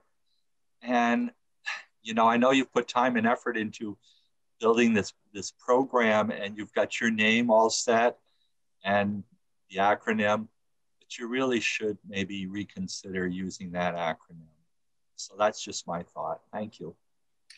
Thank you for your comment. I was unaware. I appreciate that. Thank you, Representative. Right. Representative Donahue. I'll just say that struck me immediately as well. It's an extremely well-known acronym around many parts of the state. I just wanted to bookmark something, not for now, but when we address the budget next year. I was concerned to hear that the Pathways Warm Line funding was prioritized through July 1st. So I'm looking forward to hearing where it fits into next year's budget proposal, but not today. Thank you. Representative Goldman. Thank you so much, Representative Lippert, and for your presentation. I, of course, am disturbed, as we all are, about hearing these data about 82% of white men. No, 82% are white men. Yeah, 82% of suicides are white men. Let me get that right. Sorry. And many of us have been touched by it personally, as you said, myself included. There is legislation coming forward about a 48-hour gun waiting period. And I'm wondering if the department has any thoughts about that in terms of reducing this statistic. I can certainly speak to what we've testified on this before, and then I'll defer to Commissioner Squirrel in terms of official department positions. We were a part of the testimony when this issue came up in the past, and we have testified around the importance of means restriction. And so from our perspective, means restriction across any type of means, so firearm, medication. When we meet with folks as a crisis clinician myself, it's one of the first questions we ask, and it's the most important because it is the difference between an attempt with survival and most 92% of folks who attempt do not go on to die by suicide. It really is a lot about means and access to means and type of means that can really be the deciding factor of it being a death versus an attempt. So I would just highlight that thus far in the work that we've done, we don't change policy. We have taken some focus on what we can do. And one of the things we've really pushed this year is counseling on access to lethal means. And that is about having those conversations. And one of the things that, if you look at research, as it turns out, many primary care providers are not comfortable or will identify themselves as not being comfortable having those conversations with patients because many are not gun owners themselves. And so we're doing a lot of education around, let's just take the politics aside. How do you have a conversation with someone who does own a weapon and is going through a mental health crisis? And can we make sure that we have a plan for who can hold on to that weapon during this time? And so that's been our focus this year, is how I would answer that. And then I invite, of course, Commissioner Squirrel. Yeah, I think, Allison, you have captured it in terms of, the department's previous position and how it all relates and is another aspect of our suicide prevention efforts. Specific to the waiting period, I think we'll have to circle back to the committee once we have an opportunity to review the current bill, but could share more specific to Representative Goldman's question. Thank you very much. Thank you. So let's take a look at the rest of, let's continue through the presentation. Again, trying all of us to be aware of the time as well as the material that we want to try to cover. Yes, I think these next few slides will only take a few moments. And knowing that Representative Black wants to raise some questions following the review of these slides. We'll come back to her. Lippert. So what you're looking at here is an illustration over time of the rate of suicide deaths in Vermont. We have had a concerning increase in this rate over the past 10 years. And over the past 5 to 6 years, we've hovered around 30% higher than the national average for suicide rates in Vermont.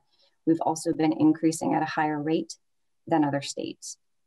We were encouraged to see a dip in 2019 after 3 consecutive years of increases.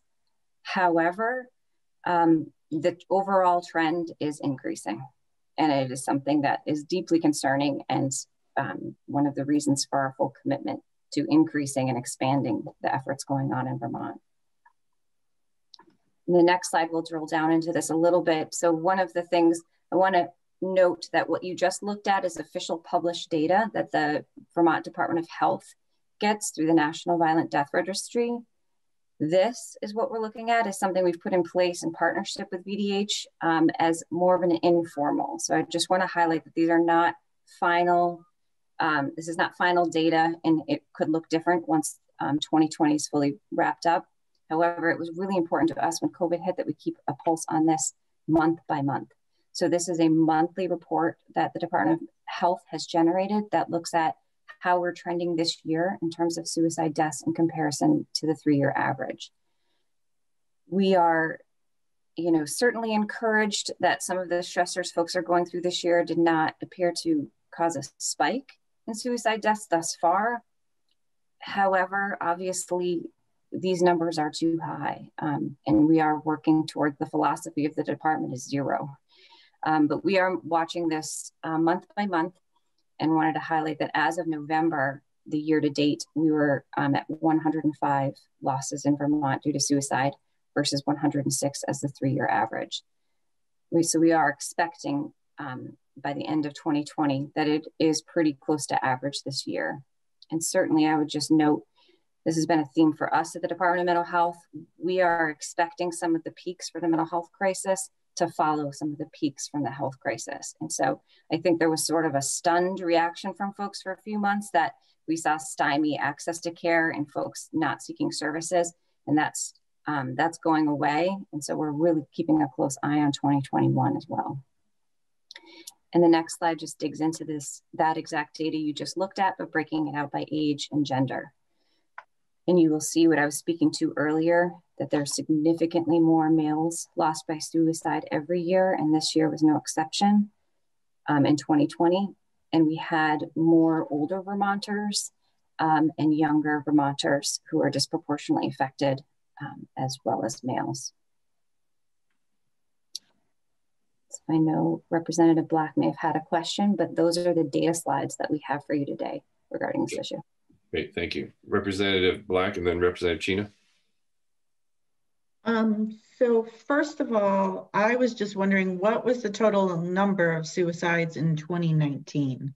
I have been unable to find that data anywhere. And here you just have the rate dropping to 15.3. Yes, and that's a good question. They haven't published it yet. It usually comes out sorry, right about now. That's okay. I can circle back with you on that because we certainly were looking to provide the latest data as well. And it comes out officially from the Department of Health. And I think they were working on it this week. So I just want to make sure that I have the official number for you, which is comes due formally. That was another thing, is that the Vermont Department of Health hasn't actually updated their, I guess you'd call them their total metrics around suicide since 2017. I think that was the last year that they did in depth with, attempts, hospitalizations, and I'm wondering when that data will be updated as well. I know that their group that normally does that work did get pulled for COVID.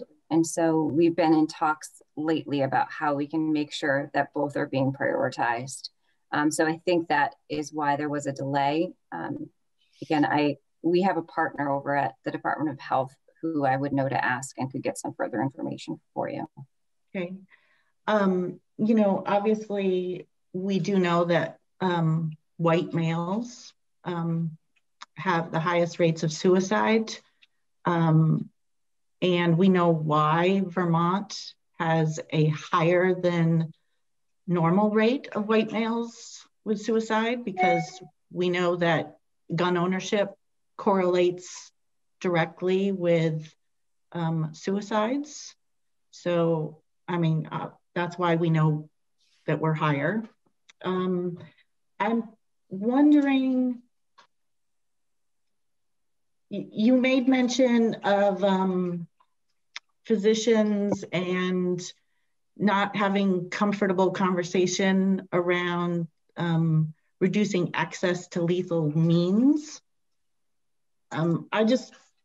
I just would like to point out that I actually have a bit of an issue with that phrase, because I think that phrase is designed specifically to make an uncomfortable conversation more comfortable.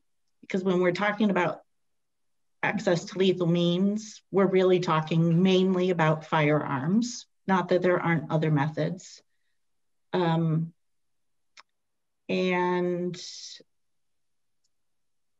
I'm sorry, I had one other question.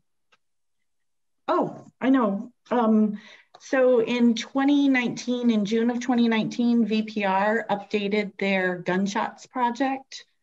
And there is a mention in that June article from you specifically that the Department of Mental Health was working on additional programs to address specifically suicide and gunshot deaths in the state. And I'm wondering what has happened with that, and what programs have you been working on in the last year and a half on that? And when can we see something? That's an excellent question, Representative Black. We have a list of folks that we're looking to connect with. So as part of our, I need to think of a new name to call it now that I understand the FAST has a different application. Part of our CDC grant is to reboot that work. We did have some successful partnerships with gun shops in the past.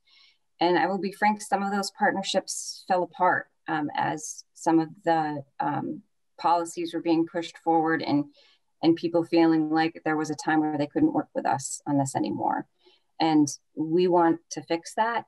And we do have, we've been working with folks who already have connections with them to bring us back into the fray. So they will be on our committee for the CDC grant. It's just a question of whom. And that's the piece we're working on right now, is who specifically can raise their hand to say, you will join us with this. I have a few contacts who have expressed absolute interest in this. And I think I'm feeling really optimistic.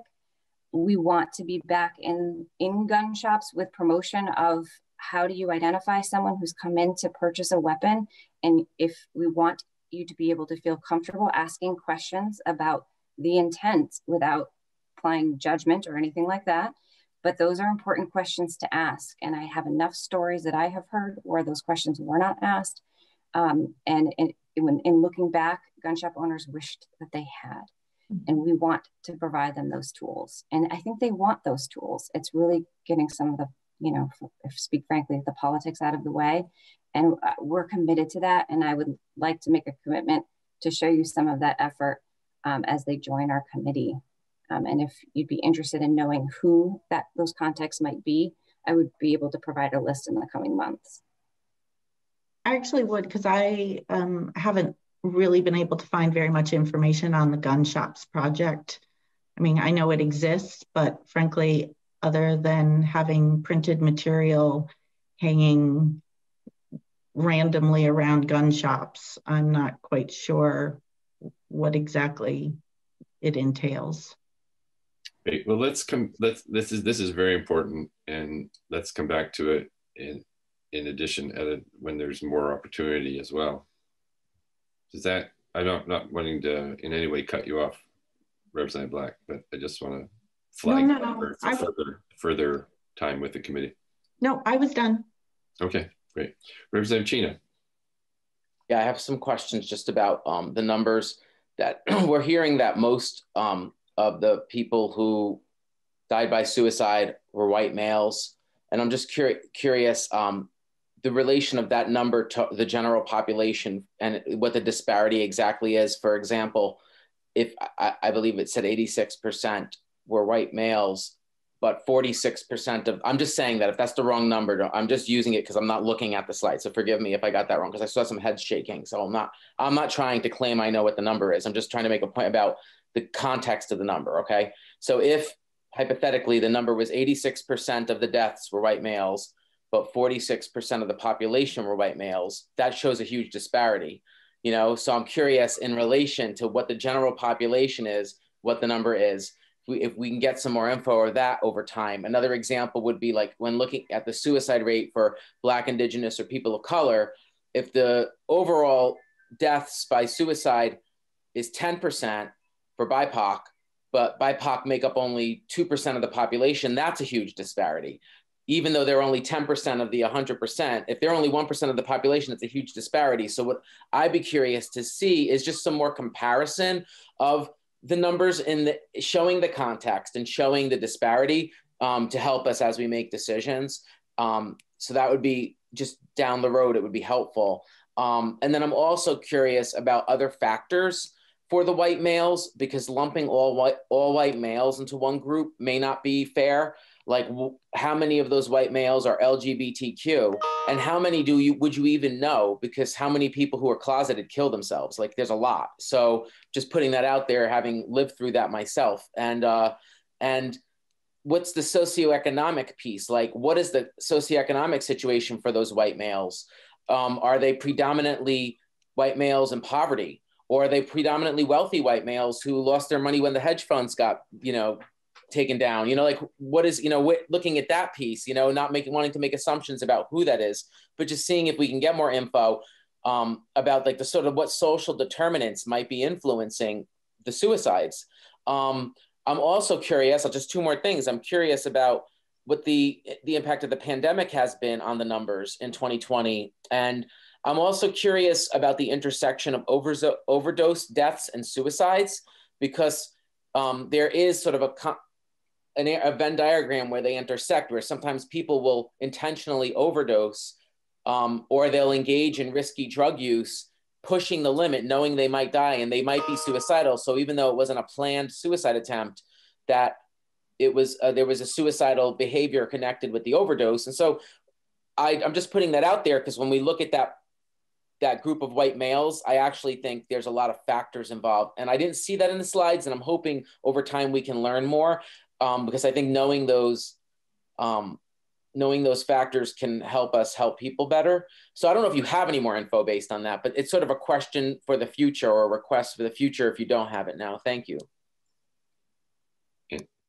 And I'm going to suggest that there's a lot of questions you've raised there, rightly so. I would add veterans to that list for white males, clearly high risk group. There's a lot more to come back to on this, and I'll just restrain myself around LGBTQ youth and adults.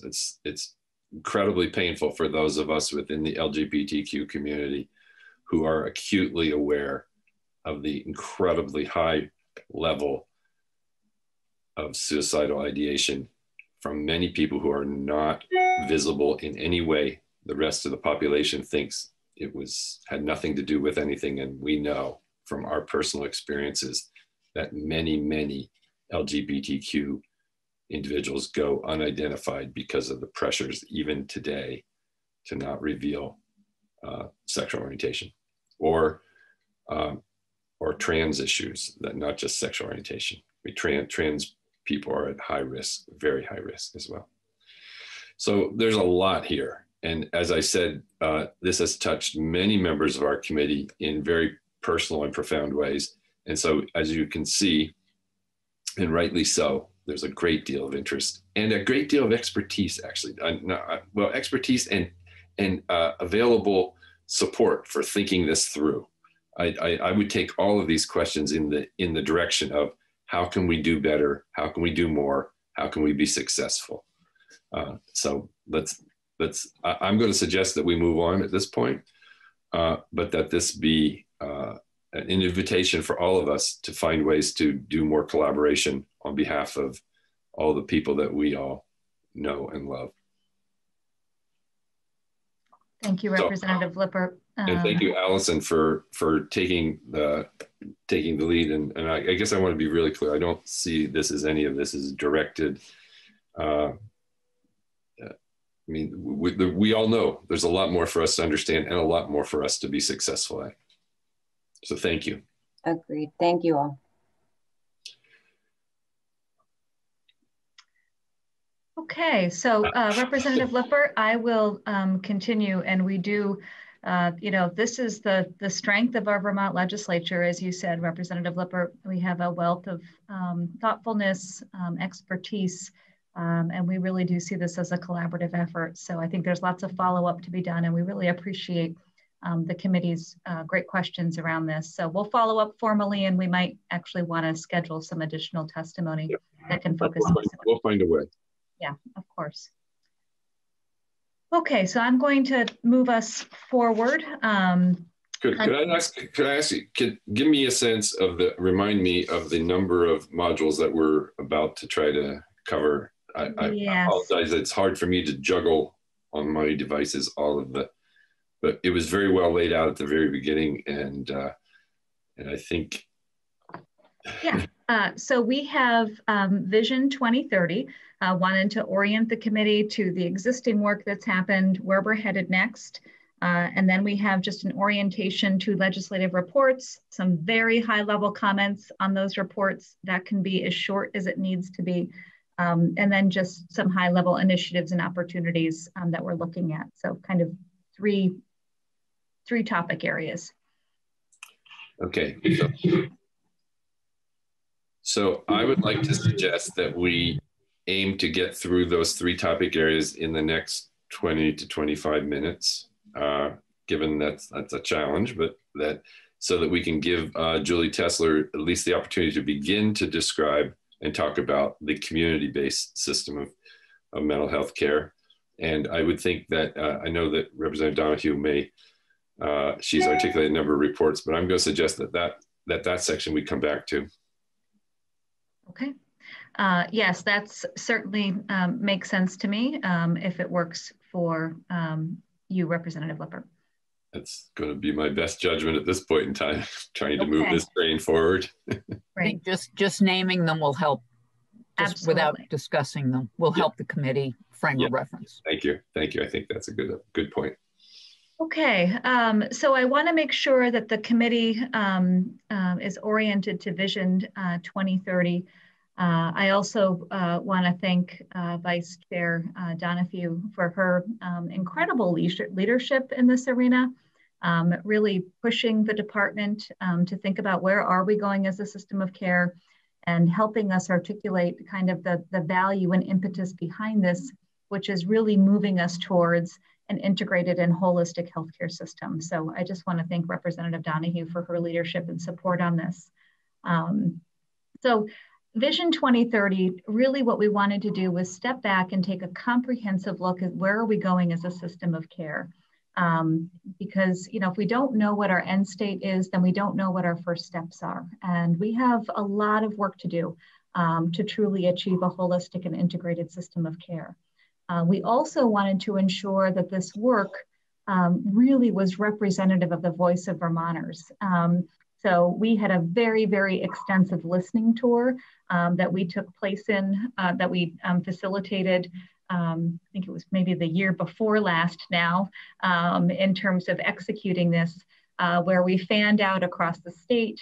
We set many community tables where we had diverse perspectives, individuals with lived experience, peers, direct care workers, our healthcare providers and partners really coming to the table, expressing, you know, what has worked in the system of care and how do we build on those strengths? And then of course, where are the gaps? What could we do better? Here was my experience and this would have made it better, because it's the delta between that can really motivate us and move us towards change. We then took all the high level themes, needs that were articulated through the listening tour, and then we brought that to a think tank. And that think tank was, again, it's a representative design process where we bring the diverse voices of many perspectives together. I do believe that the diversity of our perspectives is truly our greatest strength. When we look at moving something like Vision 2030 forward, that think tank did some very intensive work over several months to arrive at and deliver Vision 2030, which is what you see here. Unfortunately, with the impact of COVID, it did have us have to unfortunately hit the pause button a little bit on some of the next implementation steps related to Vision 2030.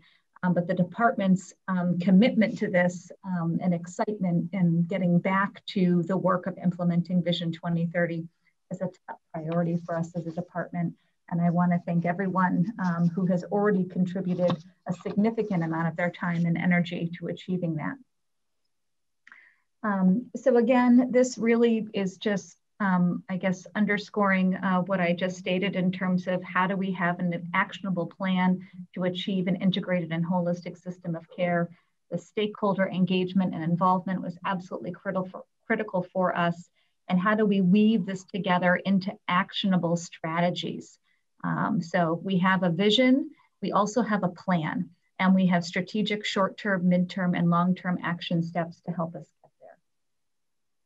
These are the 8 action areas. I was going to go into them in a little bit more depth, but I think that might just be too much detail for right now. We will probably follow up with the committee just to make sure that each committee member has seen the full report. I would invite you all to review it and read it. There may be opportunities for DMH to come back and do a deeper dive into these areas. But these were the 8 action areas that were synthesized essentially by the think tank of areas that we really needed to focus on, including broadly, promoting health and wellness, influencing social contributors to health, eliminating stigma and discrimination, expanding access to community-based care, enhancing intervention and discharge planning, expanding peer services across the state, ensuring service delivery is person-led, and working on workforce development and payment parity. What I will also say is that the department is really using this as a guide for how we evaluate and target deployment of resources. So to give an example of that, we have a mental health block grant fund, of which we have a fairly typical annual allotment that we get from the federal government. We also receive sometimes somewhat haphazard and sporadic increases. We use these action areas to guide and use in terms of our decision-making hierarchy where we're prioritizing resources and targeting resources. So this truly is a plan that we are utilizing to inform decision-making at the department as well.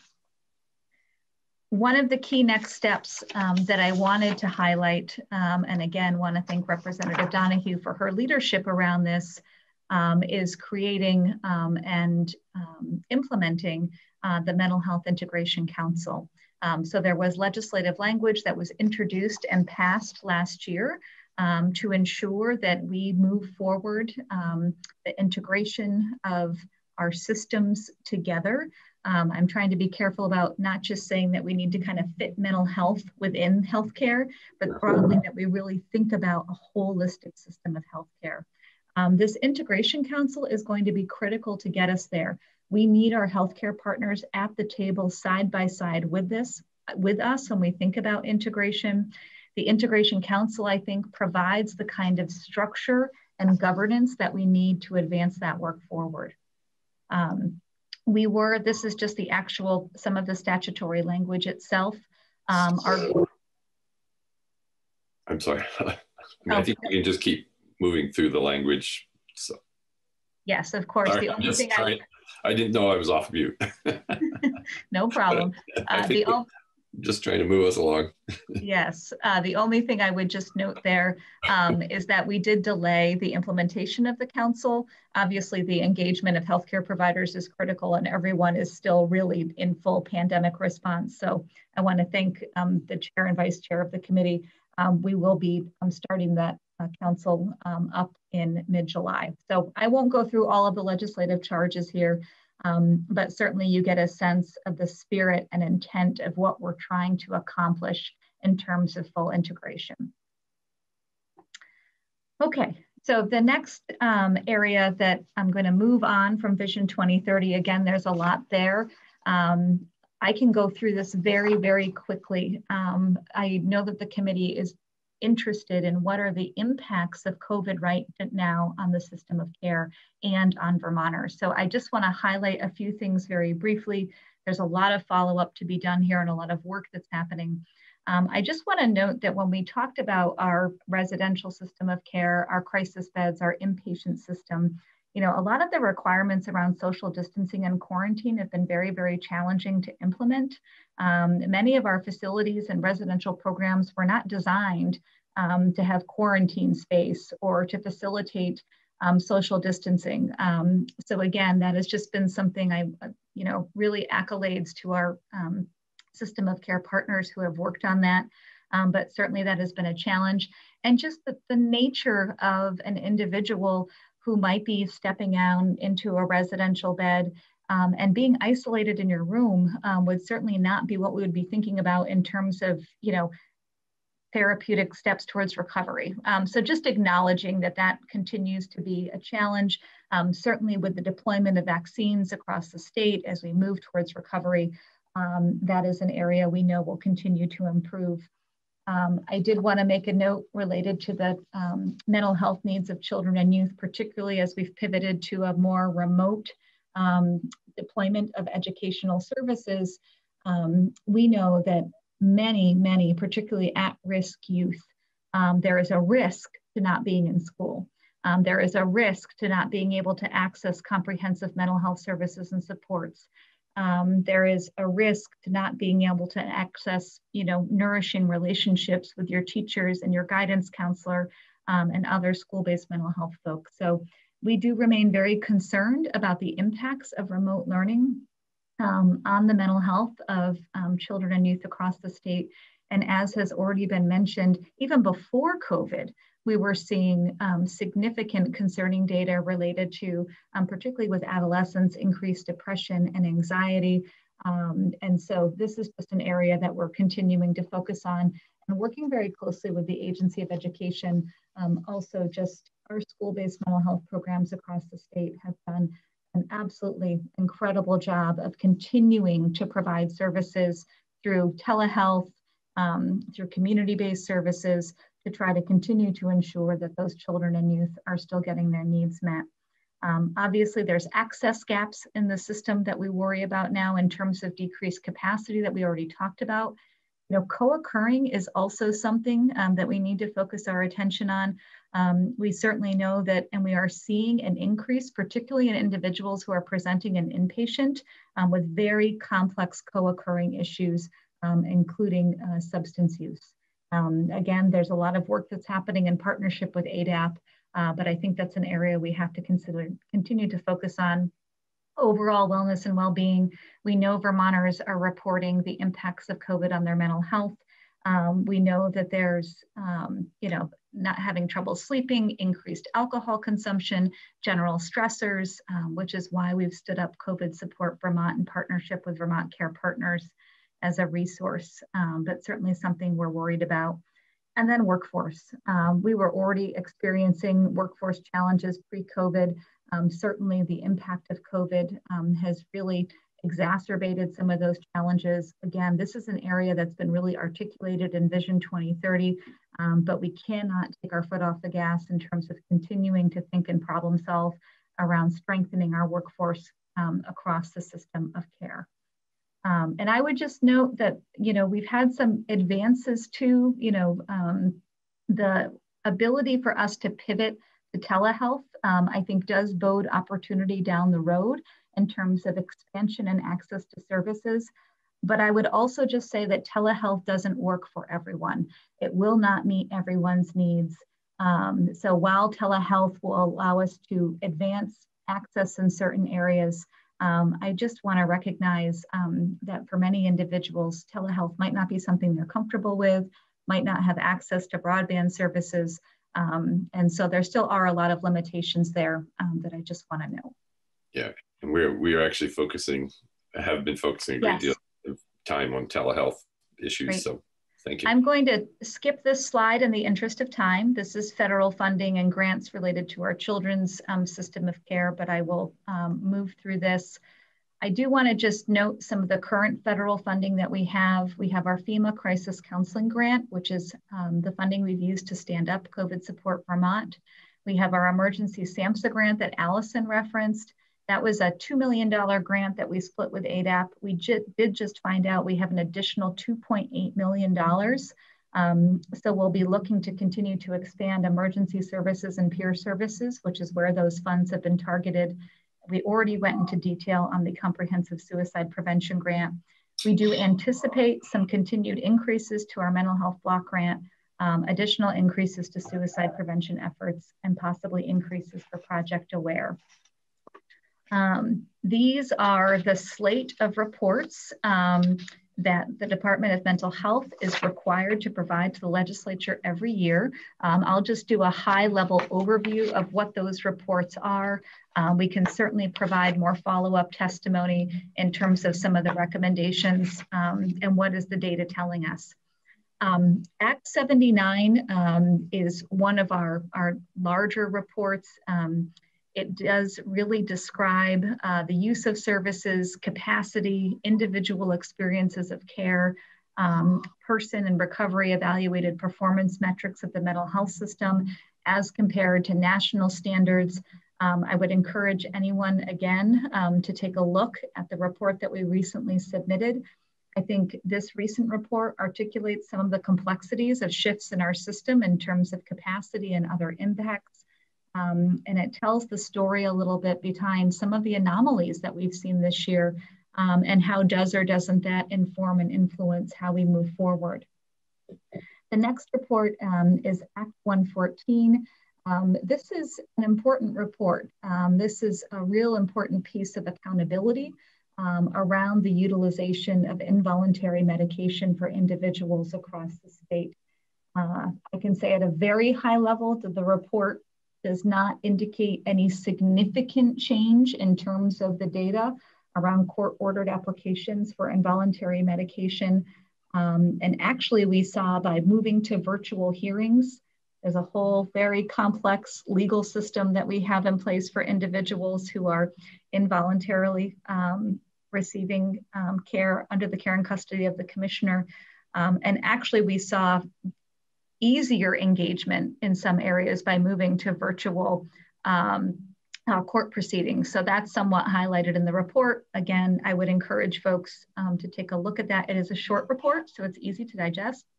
Act 140, I would just note, there's a significant provision of funding that was provided to the Brattleboro Retreat in an effort to stabilize them that also came with more accountability related to quality metrics. So there is a report that we will be providing on February 15th that articulates specific areas related to patient quality of care. We've been working very closely with Vermont Psychiatric Survivors and Disability Rights Vermont on that report. So you should see that coming soon. And then Act 200 is data on inpatient access to inpatient units, emergency wait times, et cetera. So again, I would strongly suggest that DMH and VAS come in to do some follow-up on that report specifically because it does get into trends in terms of admissions, emergency department wait times, which again are really important proxies, I think, for the system of care. And that again is something I think that we should focus on. And then there's the Act 200 IMD report, which gets into the need for Vermont to phase down our funding for the IMDs, which at this point, the IMDs in Vermont are Vermont Psychiatric Care Hospital and the Brattleboro Retreat. And I believe, one last slide. This is just looking ahead in terms of some of the areas and initiatives that we're focused on, many of which we touched on today, the 12 new level 1 beds at the Brattleboro Retreat, the replacement of the current Middlesex Secure Residential, mobile response for children and families, we'll get to dig into at our budget testimony, continued implementation of mental health payment reform.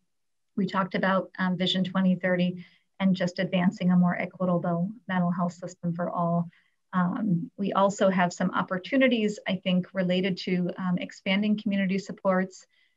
Peer respite and crisis services is an area of priority for the department in terms of thinking about how do we really meaningfully expand those services and supports across the state. And then we, of course, always need to continue to turn our attention to geriatric psychiatry and needs across the state. So I think that's the end. Thank you for your patience and stamina. I know it's a lot of information, but we really did want to give you a comprehensive overview of the system of care and the work that's happening. Representative Donahue. I wanted to make note for committee members is that we did specifically ask the commissioner not to get into two other issues that we'll want to come back to. One of them we worked a lot on last year about mental health police support issues, and there's a report back on that that'll be coming. And the other is the whole area of follow-up with the Brattleboro retreat. So, right. We've set those to the side for now. So are there, I saw a hand, I'm looking for, Representative Goldman, did you have, I saw your hand up and then maybe down. It went down, and I think I'll reserve my question. Okay, thank you. Representative Page? Yes, I don't know whether Commissioner Squirrel can address this, but can you talk about Northeast Kingdom Human Services? Yes, thank you. I made a note earlier that we really need to know. And yes, its current status on its rating system. And I will also mention your picture of Vermont. And I've mentioned this to you before.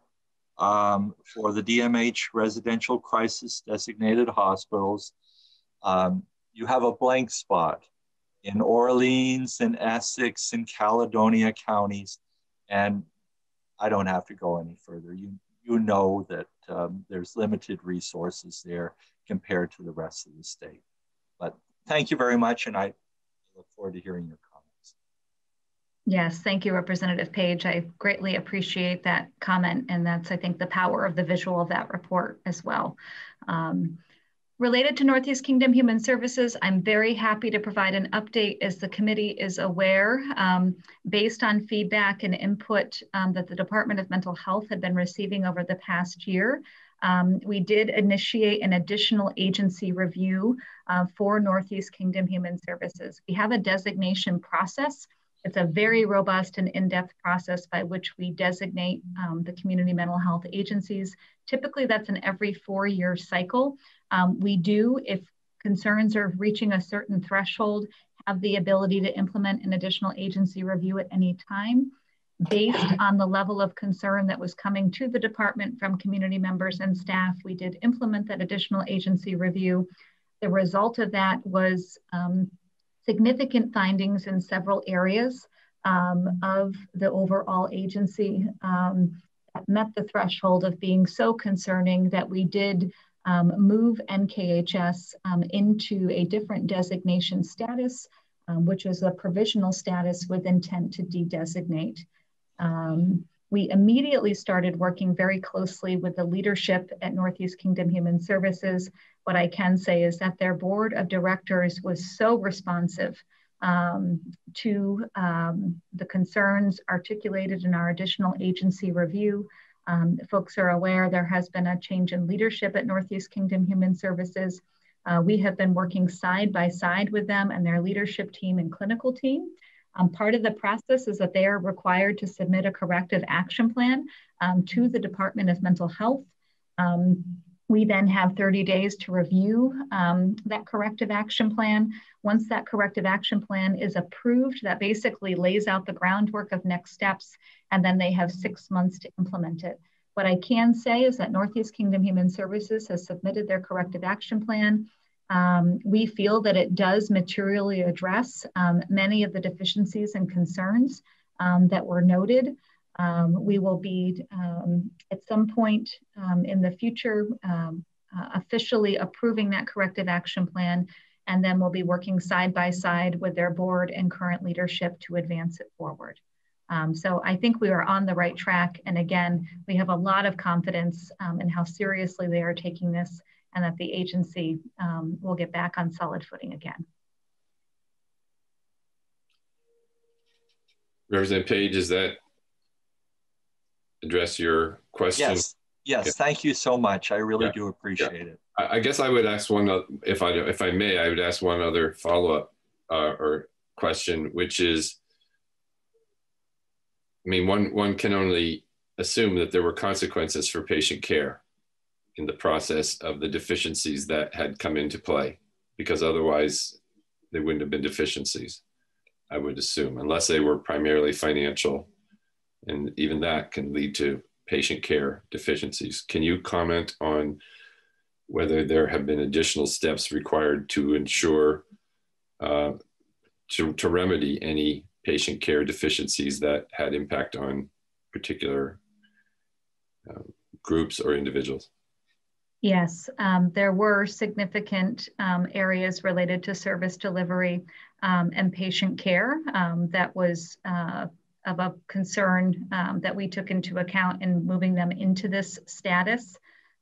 Part of the corrective action plan does fully address the deficits and some of the areas related to patient care. Allison has actually been leading that work. Allison, is there anything that you would add specifically to that that might give Representative Lipper a bit more information? Yes, I would just add the nature of those issues were not what we would call critical incidents. So we weren't receiving issues of safety concerns or, you know, assessments that were causing concern around the safety and care of clients. It was more along the area of staff and community voicing. We are getting to a place where we are concerned that might happen.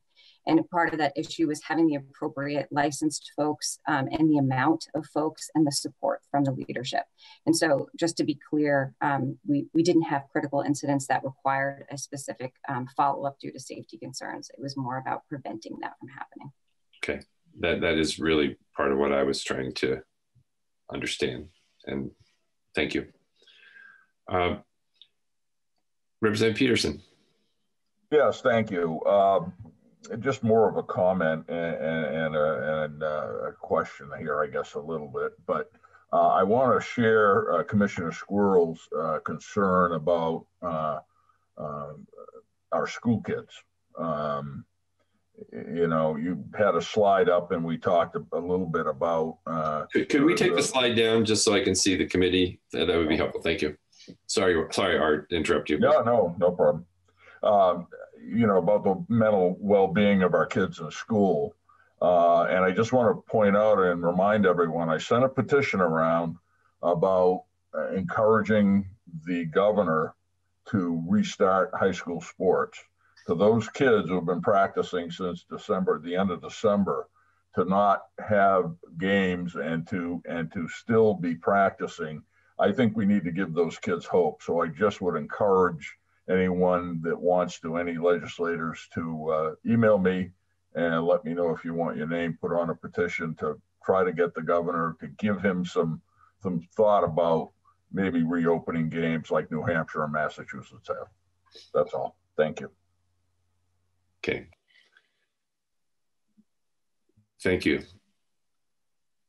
We have covered a lot of territory here this morning, and I think profitably so. I'm going to, I don't see any hands right at the moment. I know we'll come back and we're going to have an opportunity to hear from Commissioner Squirrel around budget issues in particular. One of the areas, of course, that comes immediately to mind, and she's referenced it, but in more detail, when we hear the budget, it's like, so how are we going to address the gaps in this system? Because we recognize there are gaps in the system. For all that we're providing, there are still gaps. So we'll certainly be coming back to that at another time and deal with budget questions about that. I think it's my best judgment right now is that we should take a break. And then during that break, I'm going to consult with Julie Tesler and with Ann Laurie. My thought right now, my preliminary thought is that we probably adjourn for the morning. I think we may have maxed out our ability to take in information profitably on Zoom, and that I'm going to work with Julie Tesler to make sure that she and Care Partners, I believe we have actually some time that tomorrow we can schedule, and I've consulted with her. But during the, if we may, let's take a 5-minute break during which I'll do that consult, and then we'll come back and we'll clarify our next steps. In the meantime, I really want to express my appreciation to Commissioner Squirrel and Deputy Commissioner Fox, and Allison in particular. Shannon, we didn't get a chance to chat with you, but maybe that's just as well from your point of view. But seriously, appreciate you being here. And the work of the department is so crucial. And again, to ground this in, this is the Healthcare Committee. And this is, as we have articulated numbers of times to our colleagues and to the public, we share the point of view, I think, of the Department of Mental Health, that mental health is an essential component of healthcare. It is not something that can be addressed. Healthcare cannot be successful without addressing all of these components. So and there are other better ways to express it, I'm sure, but this is important for us in thinking about the well-being of Vermonters and the healthcare of Vermonters. So thank you so much for your work. It is hard work and it's an important work. So let's take a 5-minute break. If you wouldn't mind checking back in 5 minutes, and we'll make our plan from there. Okay. Thank you everyone for your time this morning. Thank you. Thank you. So yes, we're all back. Okay, can you hear me? I don't know why. Oh, it's the phenomenon of all of you are on mute, which is appropriate. And I'm like, feel like I'm operating in an empty box with no sounds. It's just the funniest thing. So, take yourselves all off mute. I'll feel better suddenly. We can hear you. We can hear you. We've been trained to be silent at this point. Like I know. You're doing exactly what I would have asked you to do, but it's just, there's something odd about it. No. And Representative Goldman had her hand up from before we broke. So I think she has a pending question. Okay.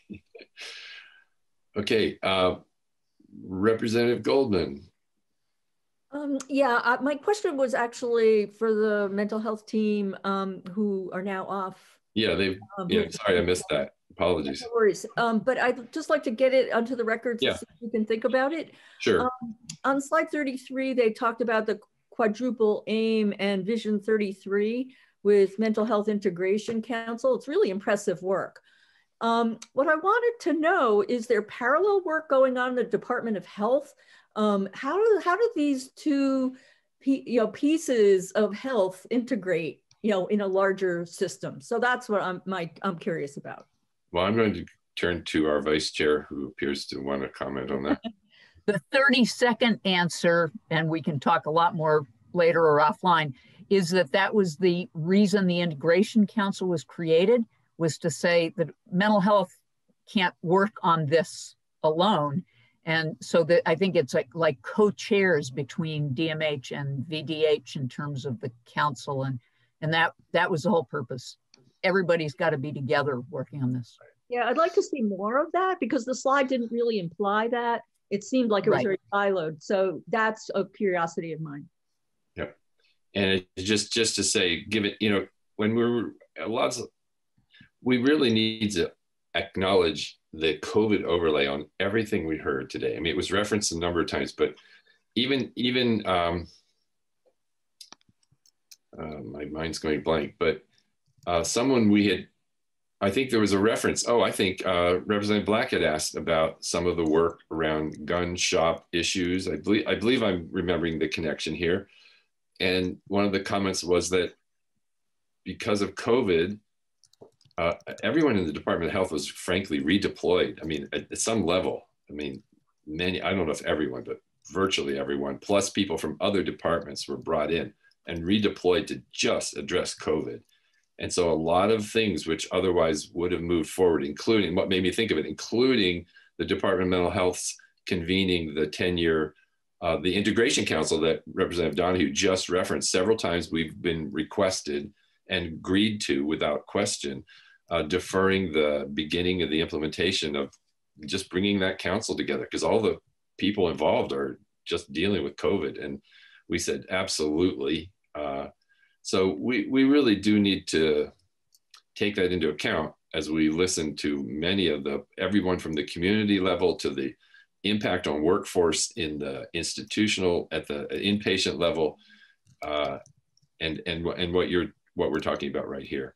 Yeah, I totally understand and obviously totally get it. But it's a great question because it highlights what, as Representative Donahue said, the Integration Council was in fact, in part or in large part, intended to do just what you're talking about.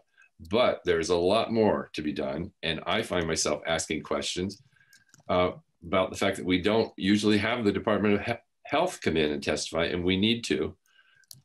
Because they're often seen as the jurisdiction of the Human Services Committee, but we're a work in progress in terms of how we work collaboratively, and there's more opportunities that we will create for that.